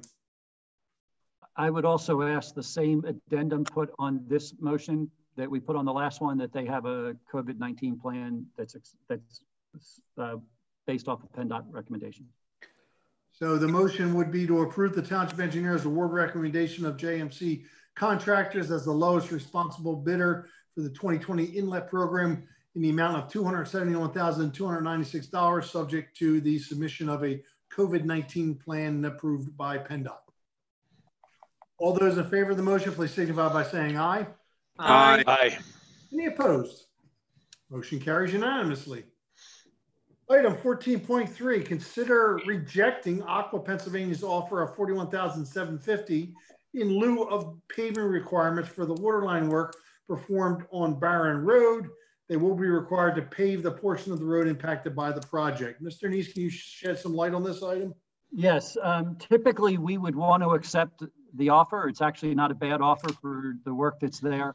However, Barron is not on our road program for the next couple years. And so we just think it's in the best interest of the community there that Aqua come and fix the road. And if we did need to get back in, we would just do a half repaving ourselves. So instead of accepting their money, we're going to make them fix it. Correct. Would anybody like to offer a motion on item 14.3? So moved. Is there a second? Second. Motion is made by Supervisor Partridge, seconded by Supervisor Altieri to reject Aqua PA's offer on Barron Road. Any further questions from members of the board on this item? Seeing none, all those in favor, please signify by saying aye. Aye. Any opposed? Motion carries unanimously. Item 14.4, this is consider approving the request to advertise for bids associated with the Chesterbrook culvert replacement. And Eileen has provided us with the culvert report and the amount in there. That's Clearbrook. Sorry, Clearbrook. So moved. Is there a second? Second. Motion is made by Supervisor Partridge, seconded by Supervisor Russo to approve the request to advertise for bids for the Clearbrook culvert replacement. Any questions of Mr. Neese or Ms. Nelson from the board? Seeing none, all those in favor of the motion, please signify by saying aye. Aye. Aye. Aye. Any opposed? Motion carries unanimously. Item 14.5, consider approving the invoice from J. Gallagher for the payment of the 2020 pension plan fiduciary liability insurance. The payment will be paid out of the respective pension plans as follows: $2,521 from the police pension plan and $630 from the non-uniform pension plan. So moved. Is there a second? Second. Which was made by Supervisor Partridge, seconded by Supervisor Roberts Lightcap, to approve item 14.5. Any board member need any clarification from Mr. Neese, or this is pretty self-explanatory? Seeing none, all those in favor of the motion, please signify by saying aye. Aye. Aye. Any opposed? Motion carries unanimously.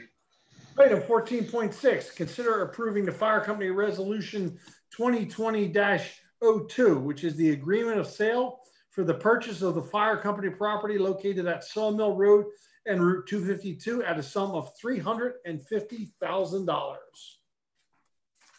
John, I'll move that and add up to 50% down payment. So a motion's been made by Supervisor Partridge to approve resolution 2 of 2020 for the purchase of the property at 335 North Newtown Street Road, and that we make a payment, a down payment of half of the $350,000. Is there a second? Second. Motion was Mr. seconded Chairman, by you should note that at the last meeting, there was a question on what the appraisal was, and because we didn't have an agreement of sale yet, we didn't disclose it. So the appraisal was for the $350,000. Okay. This motion was seconded by Supervisor Roberts Lightcap. I appreciate the clarification, Mr. Catania. Are there any other questions regarding this motion, approval of this resolution? I know this is all something we really want to get done. So seeing none, all those in favor, please signify by saying aye. Aye. Any opposed? Resolution 2020-resolution 2 of 2020 is hereby approved. We now own the property at Sawmill Road and Route 252, and Mr. Neese will make the payment to the fire company post haste. Thank you, folks. This has been a long time coming, and I think well done. So, yep. All right, moving on. Item 14.7 is consider approving the advertising of the ordinance to refinance the 2016 general obligation bonds through Delaware Valley Regional Finance Authority at a fixed rate, which will lock at the time of passing the ordinance. Currently, the rate is 1.12%. Wow. The closing would not be until December 2021 when the bonds become callable. Mr. Neese, a little explanation, please. So if you recall, back in 2016, we took out roughly $9.5 million worth of bonds on this building to do the renovations. As we were listening to what was going on in the market, the interest rates have dropped significantly. We were able to work with the Delaware Valley Regional Financing Authority, and they shared back this 1.12. At the 1.12, and Rich Lafayette can correct me if I'm wrong, we were going to save over $1 million on the remaining part of the bond. Is that correct, Rich? Yes, approximately. Approximately. And so there is two caveats that just so I want you to be aware.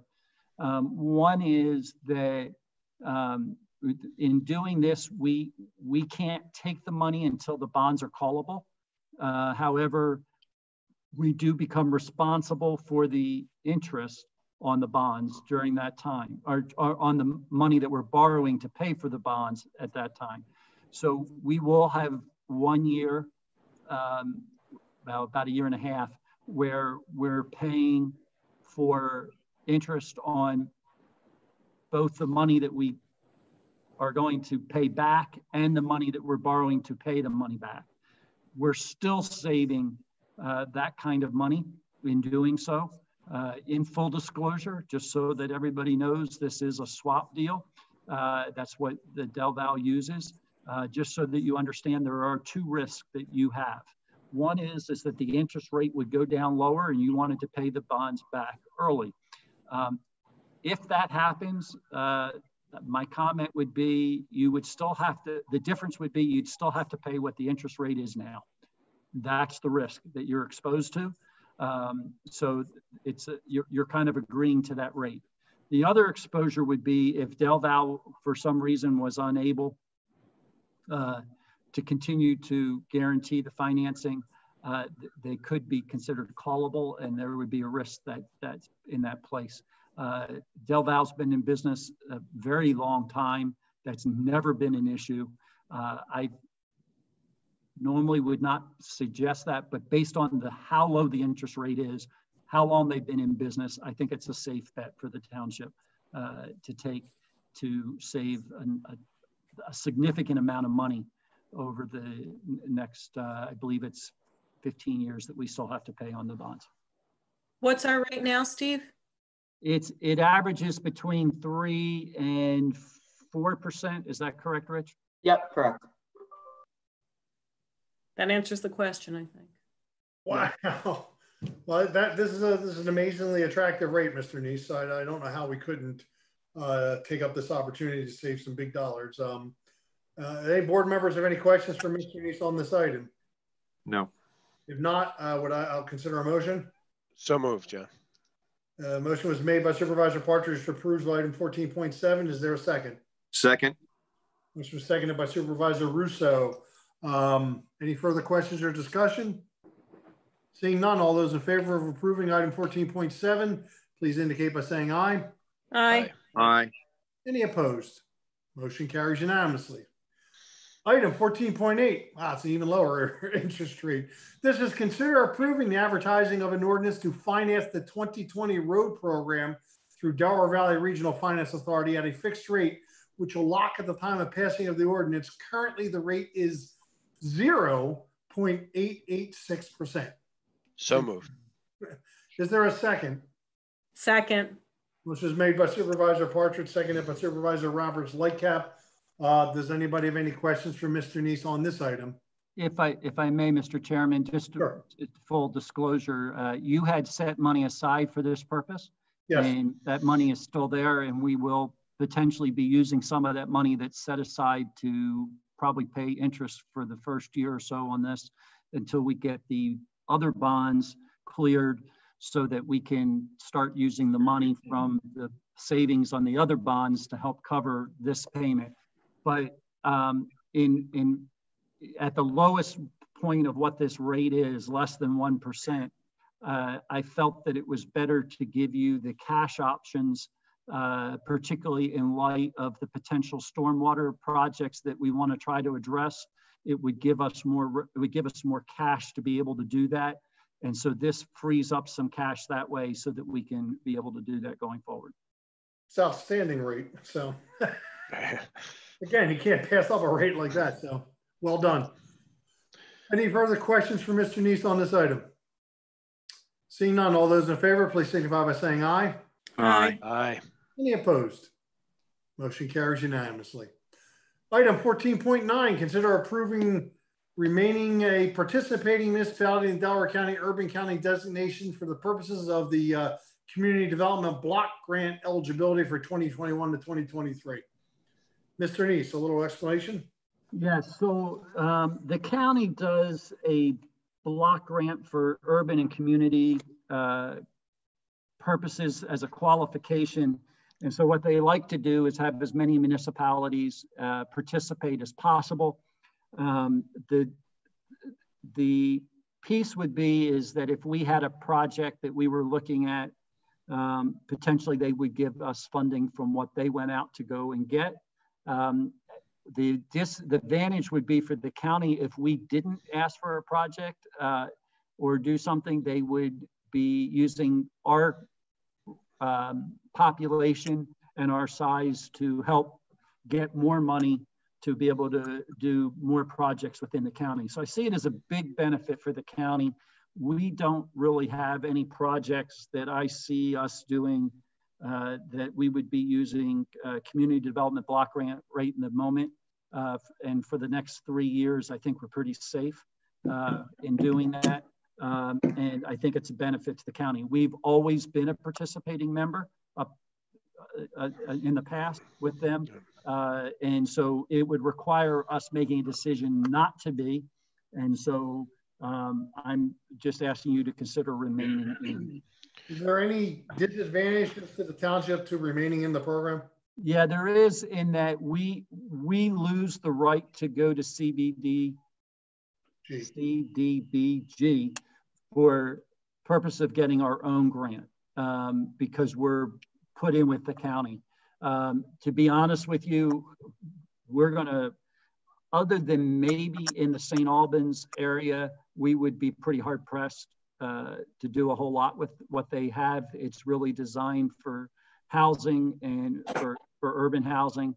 And we tend to be more suburban housing in the approach. So, but it's not that we couldn't get something in the future. I just don't think we're going to be ready within the next 3 years. And so I think it's best to allow the county to get the benefit, and it helps the county overall. And if we do have something, we go to the county and ask them to consider our project. Okay. Does anybody have any questions for Mr. Neese? I'll entertain a motion to approving our remaining in the county CDBG funding program. Anybody? So moved. Steve, it's your recommendation to stay in it? Yes, because if we had something that we had a project right now we wanted to do, or something I saw on the horizon, I would give you something different. I think it benefits the county. If we pull out and we don't do anything, the county can't count us, and we don't get anything. All right, so I'll make the motion. Well, I think Mr. Partridge already made the motion. All right, then I'll second it. All right, motion was made by Supervisor Partridge, seconded by Supervisor Altieri to remain a participating municipality in the Delaware County Community Development Block Grant Program. Any further questions or discussions from members of the board? Seeing none, all those in favor of the motion, please signify by saying aye. Aye. Aye. Any opposed? Motion carries unanimously. Item 14.10, consider directing Toll Brothers to remove the swamp house and fill in the foundation with clean fill dirt as per the Liseter HOA request. Discussion. Any discussion? I'll make a motion to get it on the table, John. Motion was made by Supervisor Partridge to direct Toll Brothers to remove the swamp house. And I guess he's stated the purpose is to simply get it on the table. Is there a second? I'll second it for the discussion. Motion seconded by Mr. Altieri. Okay, well, we have a motion there. What is the board's pleasure with this particular item?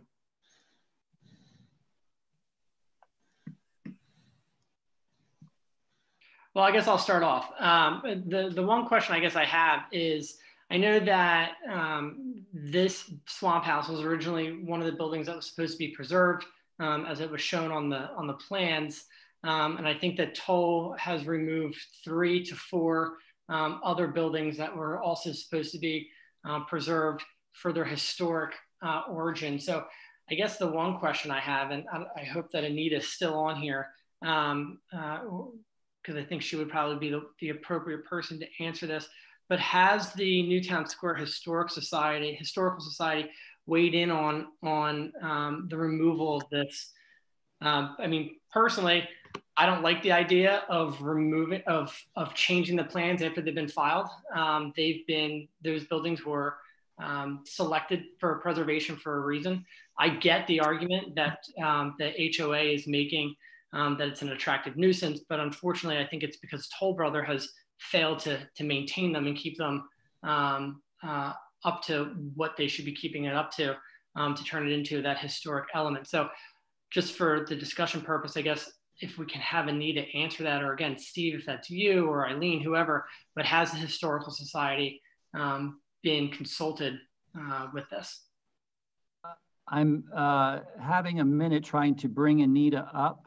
And well, Mr. Neese is doing that, Mr. Altieri, I guess my remembrance is that, yes, the Historical Society has at previous meetings indicated their desire to have this structure remain as part of the historic properties at the old Liseter property. So, I mean, that, again, I'm not speaking for the Historical Society, but I do believe that their testimony at prior meetings, I want to say a year and a half ago, where they had strongly voiced a desire to have this building retained. And they brought up the very point that you brought up, is that the only reason it's in the condition it's in is because it wasn't maintained during the Toll Brothers project. So I have been able to get Anita up. I believe if she wished to talk, she could talk at this point. All right, thank you. Thank you very much, Steve. What I would offer is this. John Batista is on our Liseter board, and my understanding is that he's been a member of the Historical Society, and he was in favor of this request. If that can help any with understanding where we are coming from. We certainly would not want to destroy a property that had strong historical value. If, you know, from the time I've been there and from other board members being there, it has not been determined from anything that's been given to us that there is some historical value other than the fact it's on the property. Mrs. Bourke, let me ask this question, I guess. Obviously, we understand what your position presently is, but as part of a larger project, if the township had other things that needed to happen at that property, is this something that could the removal of the structure be put on hold so that we have time to negotiate a more global solution to some of the other issues that are occurring on the Toll Brothers property there, on your property right now? All right, I'm not sure which other issues you are referring to, but I would just suggest that we're trying to look at this in terms of a more immediate issue from the standpoint of community safety. And it is a big concern to the board. Whatever, I don't know what the condition of the property was at the time that Toll Brothers took over the property, but it looks like this property has been in a dilapidated state for quite some time. Who presently owns the structure? Well, it is part of the property, and the association is in transition with Toll, which means that we are working through any issues we see on the property that Toll needs to correct so that the association doesn't end up with the burden of having to take care of something that Toll should have taken care of. Right, and that's my concern too. We certainly don't want to burden the homeowners association with something that Toll should have taken care of. If Toll still owns the property, that gives us a little bit more leverage, I think, to direct them to do certain things to the structure until we can come up with a more global solution for all the issues that are ongoing at the entire property there. Well, as we noted in our letter to the board, the association has voted the transition board in place, and so this board is in the process of working with Toll on the transition of all of the property and trying to make sure that what will be coming or what is with the association now is in the proper condition, so it is not a burden on the association going forward.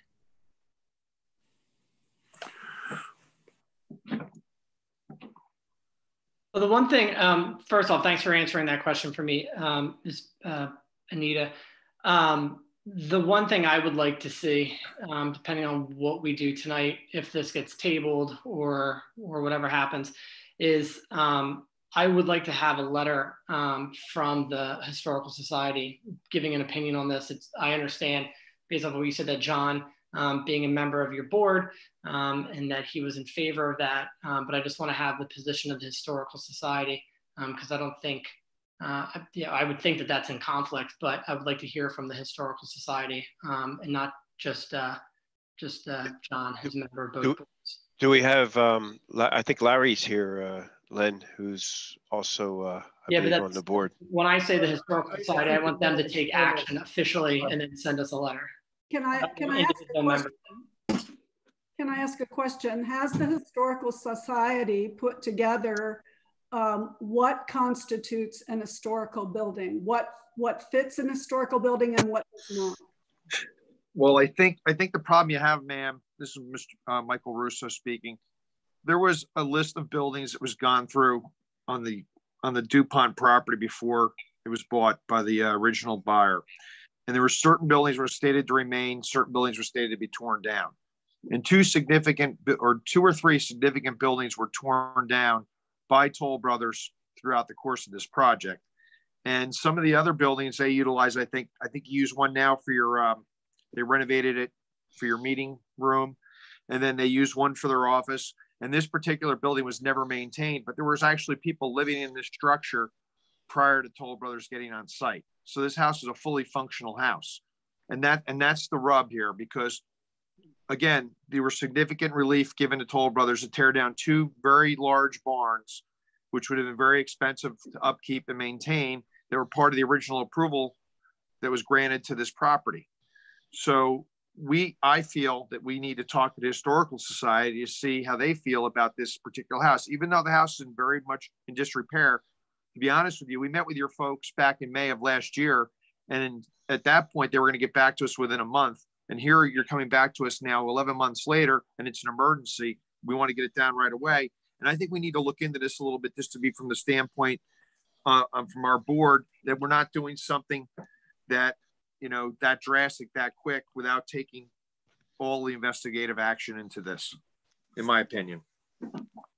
Mr. Neese, is the property, the swamp house, is it currently fenced off? I'm sorry, you dropped off. Is the property, the swamp house, currently fenced off? I've not been down there recently, but I do believe it was fenced off a couple months ago. I thought we had discussions about fencing it off because of the claims that it was unsafe. So I think we directed Toll to fence it off at some point. We did at a board meeting. Yeah, we directed them in a board meeting to do that. That's what I thought. What's the board's pleasure on this item? I mean, I'm assuming that the motion that's on the table will probably not pass. Perhaps we should table this and direct Mr. Neese to reach out to the Historical Society or Commission and get them to send us a letter stating what their exact desires are with this property, and then we can take this under advisement at the next meeting, or we could go and direct Toll to, stabilize the property, the house as per their original plan.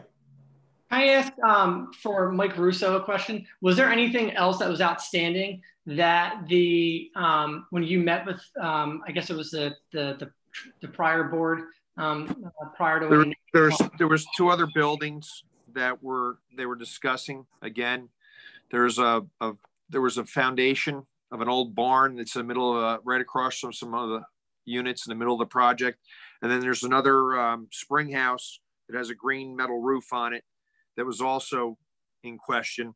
And those buildings, again, I don't know, I have not been back in there in probably a year or so. I can't even tell if they're still standing. But those are all part of these projects that were supposed to, or properties and the buildings that were supposed to stay. And again, the board at the time when we met with them and with Toll Brothers, they requested that they wanted to remove a lot of these buildings because they felt that the upkeep on these older buildings and they didn't serve any functional value to them. But again, they were supposed to go back and meet as a board last year, and now we're hearing about this 11 months later. So again, I don't even know if you discussed all these other buildings, because you have to maintain these buildings, and these other buildings, from what I understand, again, one was a foundation only, and the other building, I don't know what condition it was in. The foundation only building, I believe, is still there. I would need to check on the condition of that, but I believe that is still there. And the spring house, I believe I know which one that you're talking about there. It is still there, but I don't know that anything has been done with it. It's completely overgrown, has been overgrown in a swampy area. Right. Well, I mean, that's what the discussion was. There wasn't a discussion. It was just the concern that the people had at the time from your board that we have these old buildings and they're all kind of, we're going to inherit all these. There's going to be a cost associated with maintaining these buildings. And I guess again, I think at this point, I think we just need to do a little investigation end on our own as a board, just to make sure we're not leaning one way or the other without hearing both sides of the equation, in my opinion. I understand. Is there something that we can do from our current board standpoint that would be of help to you? Well, I think to meet with us and it's part of their land development approvals. And so I would encourage them, and we will I would imagine direct Steve Neese to reach out to them as well to get this thing resolved before they turn everything over to you as a I would encourage them strongly to reach out to us, because it is their responsibility, because it's their land development plan. And so they're under contract. They were under contract to keep those properties, those buildings. And we don't want to, unduly burden you as the homeowners association, but, contractually, Toll Brothers did agree to that when they brought in their land development plans. I guess the thing I would say, certainly we want to hear from the Historical Society. If there's some true historical value to these buildings, we're not aware of that and should understand that part of it. I'll just say to you, I know at this point, there is no use of those buildings at all that we have any need for, which means the association will be maintaining buildings at whatever cost that we do not intend to use. We already have one building that Toll is using as their office that we're going to have to maintain, and we haven't determined what use we're going to have of that. I do know that, and some of you may have been to our carriage barn, which was a huge structure that Toll did spend a considerable amount of money renovating, and it is a very good community asset that we really appreciate.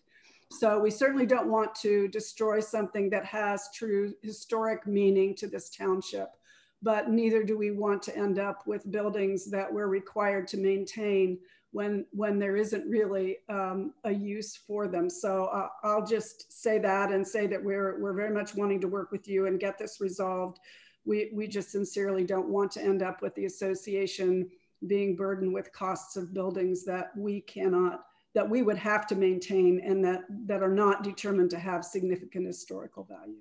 Well, I guess my question then is, so the foundation one's obvious, that's a foundation, but the one that you say is overgrown, and then you want to say that they use for their office.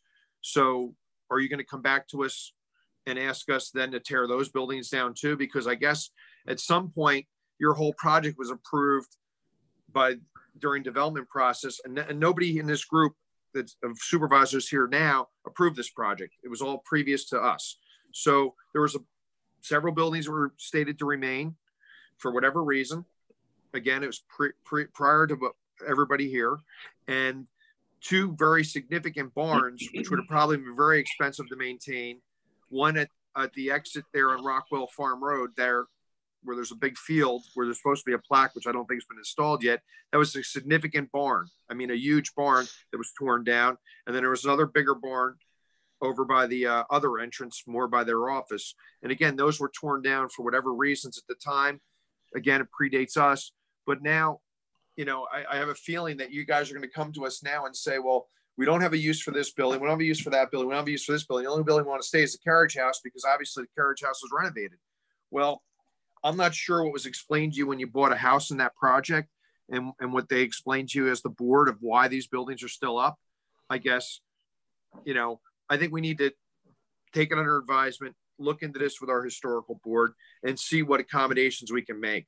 I don't think anybody in this board is going to say, yeah, come in and take all these buildings you don't want to be responsible to maintain and just tear them down. I don't think that's why this project was approved, in my opinion. I don't think that's what we're asking either. The building that Toll has their offices in now, there's no intention to ask anyone to tear that down. It's a usable building. We will find some kind of use for it, but it's unknown exactly what that will be. The foundation obviously is only a foundation, and the other building, that is back in the trees is quite small. Looks like it may have been a spring house or something of that sort.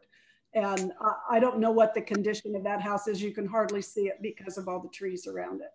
Anita, can I ask a question? When is the full transition supposed to take place? When is Toll going to be completely out and your HOA in charge? Of course, we have the transition of the board, which happened in September. In terms of them completing their homes, it was going to be in 2021. However, with the COVID-19, that may delay that somewhat. It originally was in the 2021 timeframe, but now it could be longer than that. All right. Hey, John, this is Ed. In light of this discussion, I'd like to retract my previous motion to approve, and I'd like to make a motion to table this item per the discussion and the request to get the letter from the Historic Board. Mr. Altieri, as the second, are you in agreement with on the original motion? Once a motion's made to table, there's no need for a second. So or discussion. But I will just add this, even though I said there's no need for discussion, I would make it a point that I guess it would be Steve, well, definitely Steve, and if Mike would be the supervisor or anyone else, I think as Tina said, I think it's a benefit for the township, the homeowners association, and Toll to sit down. And then in addition to that, get the analysis or recommendation from the full Historical Society board on what they think as well. Hey, Len, since my motion was two parts, one to retract the motion to approve and to table, I'm still looking for a second. You don't have to, you just make a motion to table. I understand to table, you don't need a second motion, but I'll second it. Also to retract. I'll second. Once the motion is made to table it, it goes away. So if we're tabled. I think that's the best thing at this point. Table to table. And Anita, thank you. Right, thank you for your consideration. We look forward to working through this. If I could, on a procedural issue, we are getting some questions and answers. I want to make it clear, we're getting questions in the question and answer tab. We are not addressing those. And I just want everybody to understand, this is not like we're trying to slight you. If you want to make a public comment, you can make a public comment, but we are, if the board chooses to accept public comment on this. But I want to be clear that we are not addressing the questions and answers throughout the agenda, just as a procedural issue, so everybody understands that. Well, that's why we did that at the beginning. If anyone had any comments on the agenda items up front, we can all see the questions that were posed here. We will accept them as comments and we'll move on. Yep. I just wanted to go on record. I appreciate that. Steve, you will direct the Historical Commission to give something in writing regarding this and other structures on the property? I have a note here to myself that we're requesting a letter from the Historic Society related to the structures on the property. Please direct Toll to make sure they do not tear this building down and let them know that they are responsible for making sure it continues to stand up and continuing to fence it if they deem it unsafe. I am looking at our guest under the list here, and I believe that Mr. Theron is in our audience. So oh, good. I believe he is hearing that. I will confirm that with him in the morning. All right. Thank you. Any other discussion on this item? Seeing none, moving on. Item 1411, consider approving payment to the fire company for the remaining 3/4 of the township's yearly contribution totaling $235,000. This will authorize the staff to process and release the payment as soon as possible. I guess what the fire company is requesting of us is not an increase in what we give them, simply that rather than giving it out quarterly, which we normally do, is to make the entire annual payment right now. I guess my question to Mr. Neese is, are we in a position to be able to do that? Again, because the board has been wise and set aside some funding of the 25% so that we would be prepared for times when cash was small. We're in good position to go ahead and do that. We can cover that until the funds come in. I would suspect even if the funds were tight as the year went on, we would not cut back fire funding. I can't say that you wouldn't do that, but I know that as a whole, the board has been pretty supportive of funding the fire company. And so I would assume that. And again, the purpose of this is because they're unable to get their financing, but they still have bills that need to be paid right now because of the COVID-19 issue. And I think it's responsible on our part. And it helps them finish their building, and their building looks wonderful. So so would any board member like to offer a motion on this item? I make a motion that we pay the fire company the remaining 3/4 of the township yearly contribution of $235,000. Is there a second? Have the process and release payment as soon as possible. Is there a second? Second. Motion is made by Supervisor Russo, seconded by Supervisor Roberts Lightcap to approve item 14.11. Any further questions or discussions from members of the board on this item? Seeing none, all those in favor, please signify by saying aye. Aye. Aye. Any opposed? Motion carries unanimously. We have nothing listed under old business. Under item 16, resolutions and legislative action, we have resolution number 2020-16. Mr. Partridge, do you have that in front of you? Yes, I do. Okay. Township of Newtown, Delaware County, PA, resolution number 2020-16, a resolution authorizing an application to the Delaware County Council for an allocation of county liquid fuel tax funds in 2020 for the municipal roadway street improvement program of 2020. Whereas the undersigned municipality desires to take advantage of the act approved by June 1st, 1945, 1242, and as provided in the act approved May 18th, 1945, Public Law 803, permitting counties and of the Commonwealth of Pennsylvania to appropriate and expand monies for the improvements and maintenance of state highways and state aid highways of public highway in any county of the Commonwealth. Therefore, be it resolved that we, the officials of Newtown Township, Delaware County, Pennsylvania, in regular session assembled the 13th day of April 2020, hereby make application to the County Council of Delaware County for an allocation of county liquid fuel tax funds in the amount of $17,955 to be used towards the 2020 inlet program. It is certified by the municipality and the officers who execute this application that materials used and work done here under shall conform to the current Pennsylvania Department of Transportation specifications or specifications approved by the department, and that all work will be done within the legal right of way or with permission of the abutting property owners. Adopted this 13th day of April 2020, and that's my motion. Is there a second? Second. Motion was made by Supervisor Partridge, seconded by Supervisor Roberts Lightcap to approve resolution 2020-16, which authorizes the application to Delaware County Council for our allocation of liquid fuel funds for 2020. Any further questions or discussions from members of the board on this item? Seeing none, all those in favor, please signify by saying aye. Aye. Aye. Any opposed? Motion carries unanimously. We have no additional business listed. Does any board member need to bring any additional business to the board? Well, I just want to make sure that Rich Sikora follows up with Toll about the houses along the trail that have to have the stone put on the basements. It's still not done. Mr. Sikora, are you still online? I'm not sure Rich was online. I know Joe was. Well, I mean, you can get with him, Steve, and talk to him about that. But when John and I met with Toll out there with Rich and their attorney last year, it was agreed that they would put the stone along the houses facing the trail from the first one all the way down. Right. And they kind of went and did two and stopped. Yeah, they needed to finish the project. It's still not done, I guess. And so if you could get Rich to rattle their cage a little and find out what the status is, that would be much appreciated. Okay. And again, this is part of the overall approval for the property. This is not something we're just asking. It's the overall requirement of the property.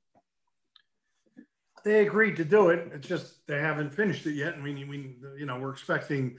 There doesn't seem to be any reason why they haven't finished it yet, especially since they are approved by the governor to be working. Let's go get that done. Any other board members?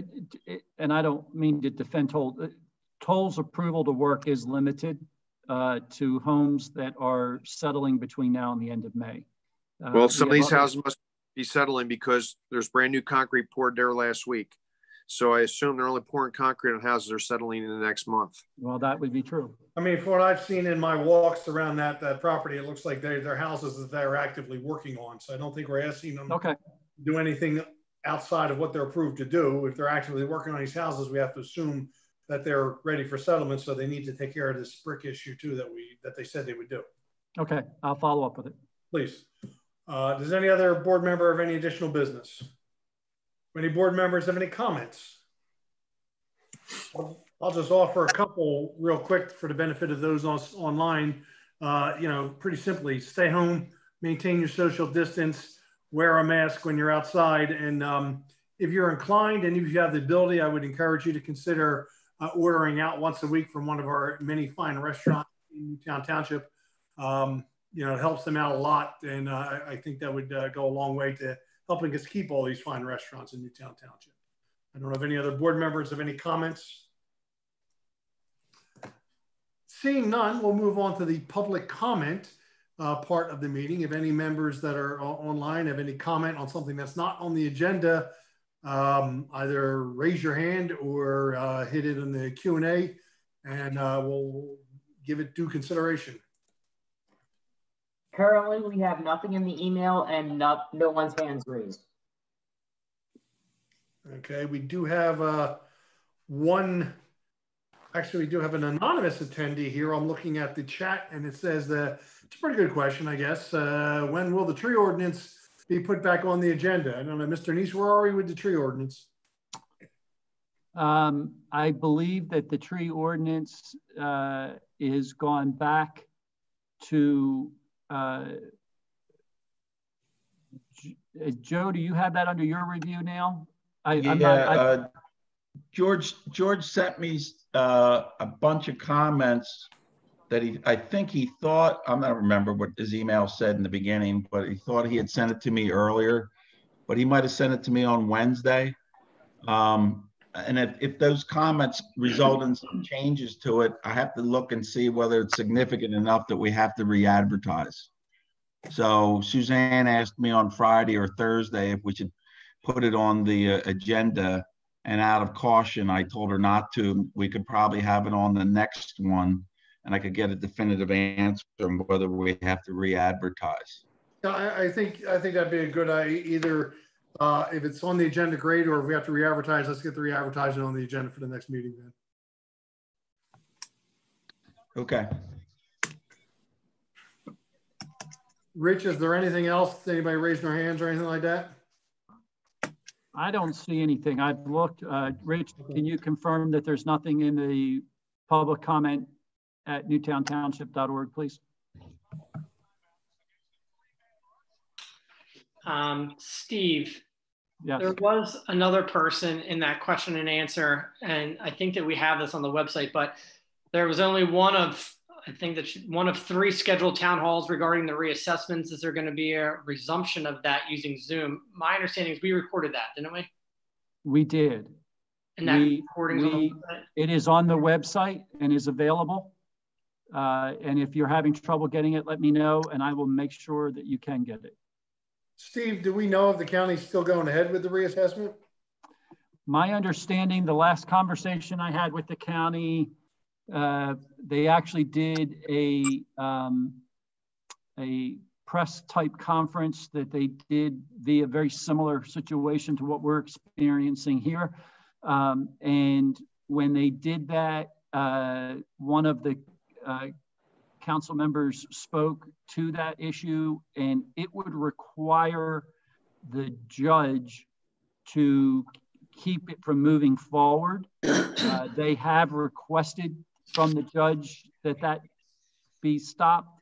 However, they're still moving forward with all the requirements as if the judge was not going to have it stopped, because they don't know that the judge will. They have a July timeframe to complete the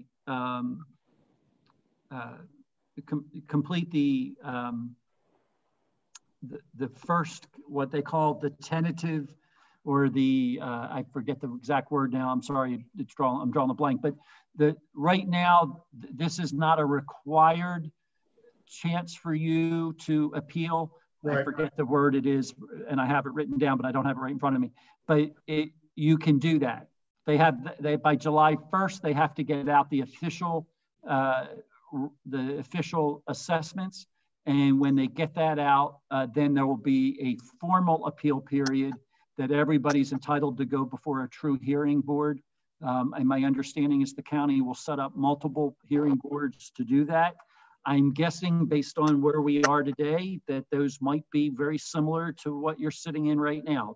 There might be 4 or 5 residents from the county that are sitting there hearing it, and they will be, you know, it'll be a chance for you to do just what you're doing right here, but you would present probably very similar to what we're going to do on Thursday night for the zoning hearing board. Okay, thank you. If there's no further comments, then we are in adjournment, and I appreciate everybody taking the time to participate, and please stay safe. Our next meeting will be Monday, April 27th, likely than not in the same format as we are tonight. So again, thanks to everybody for participating, and have a great time. Thanks. Thank you. Thank you.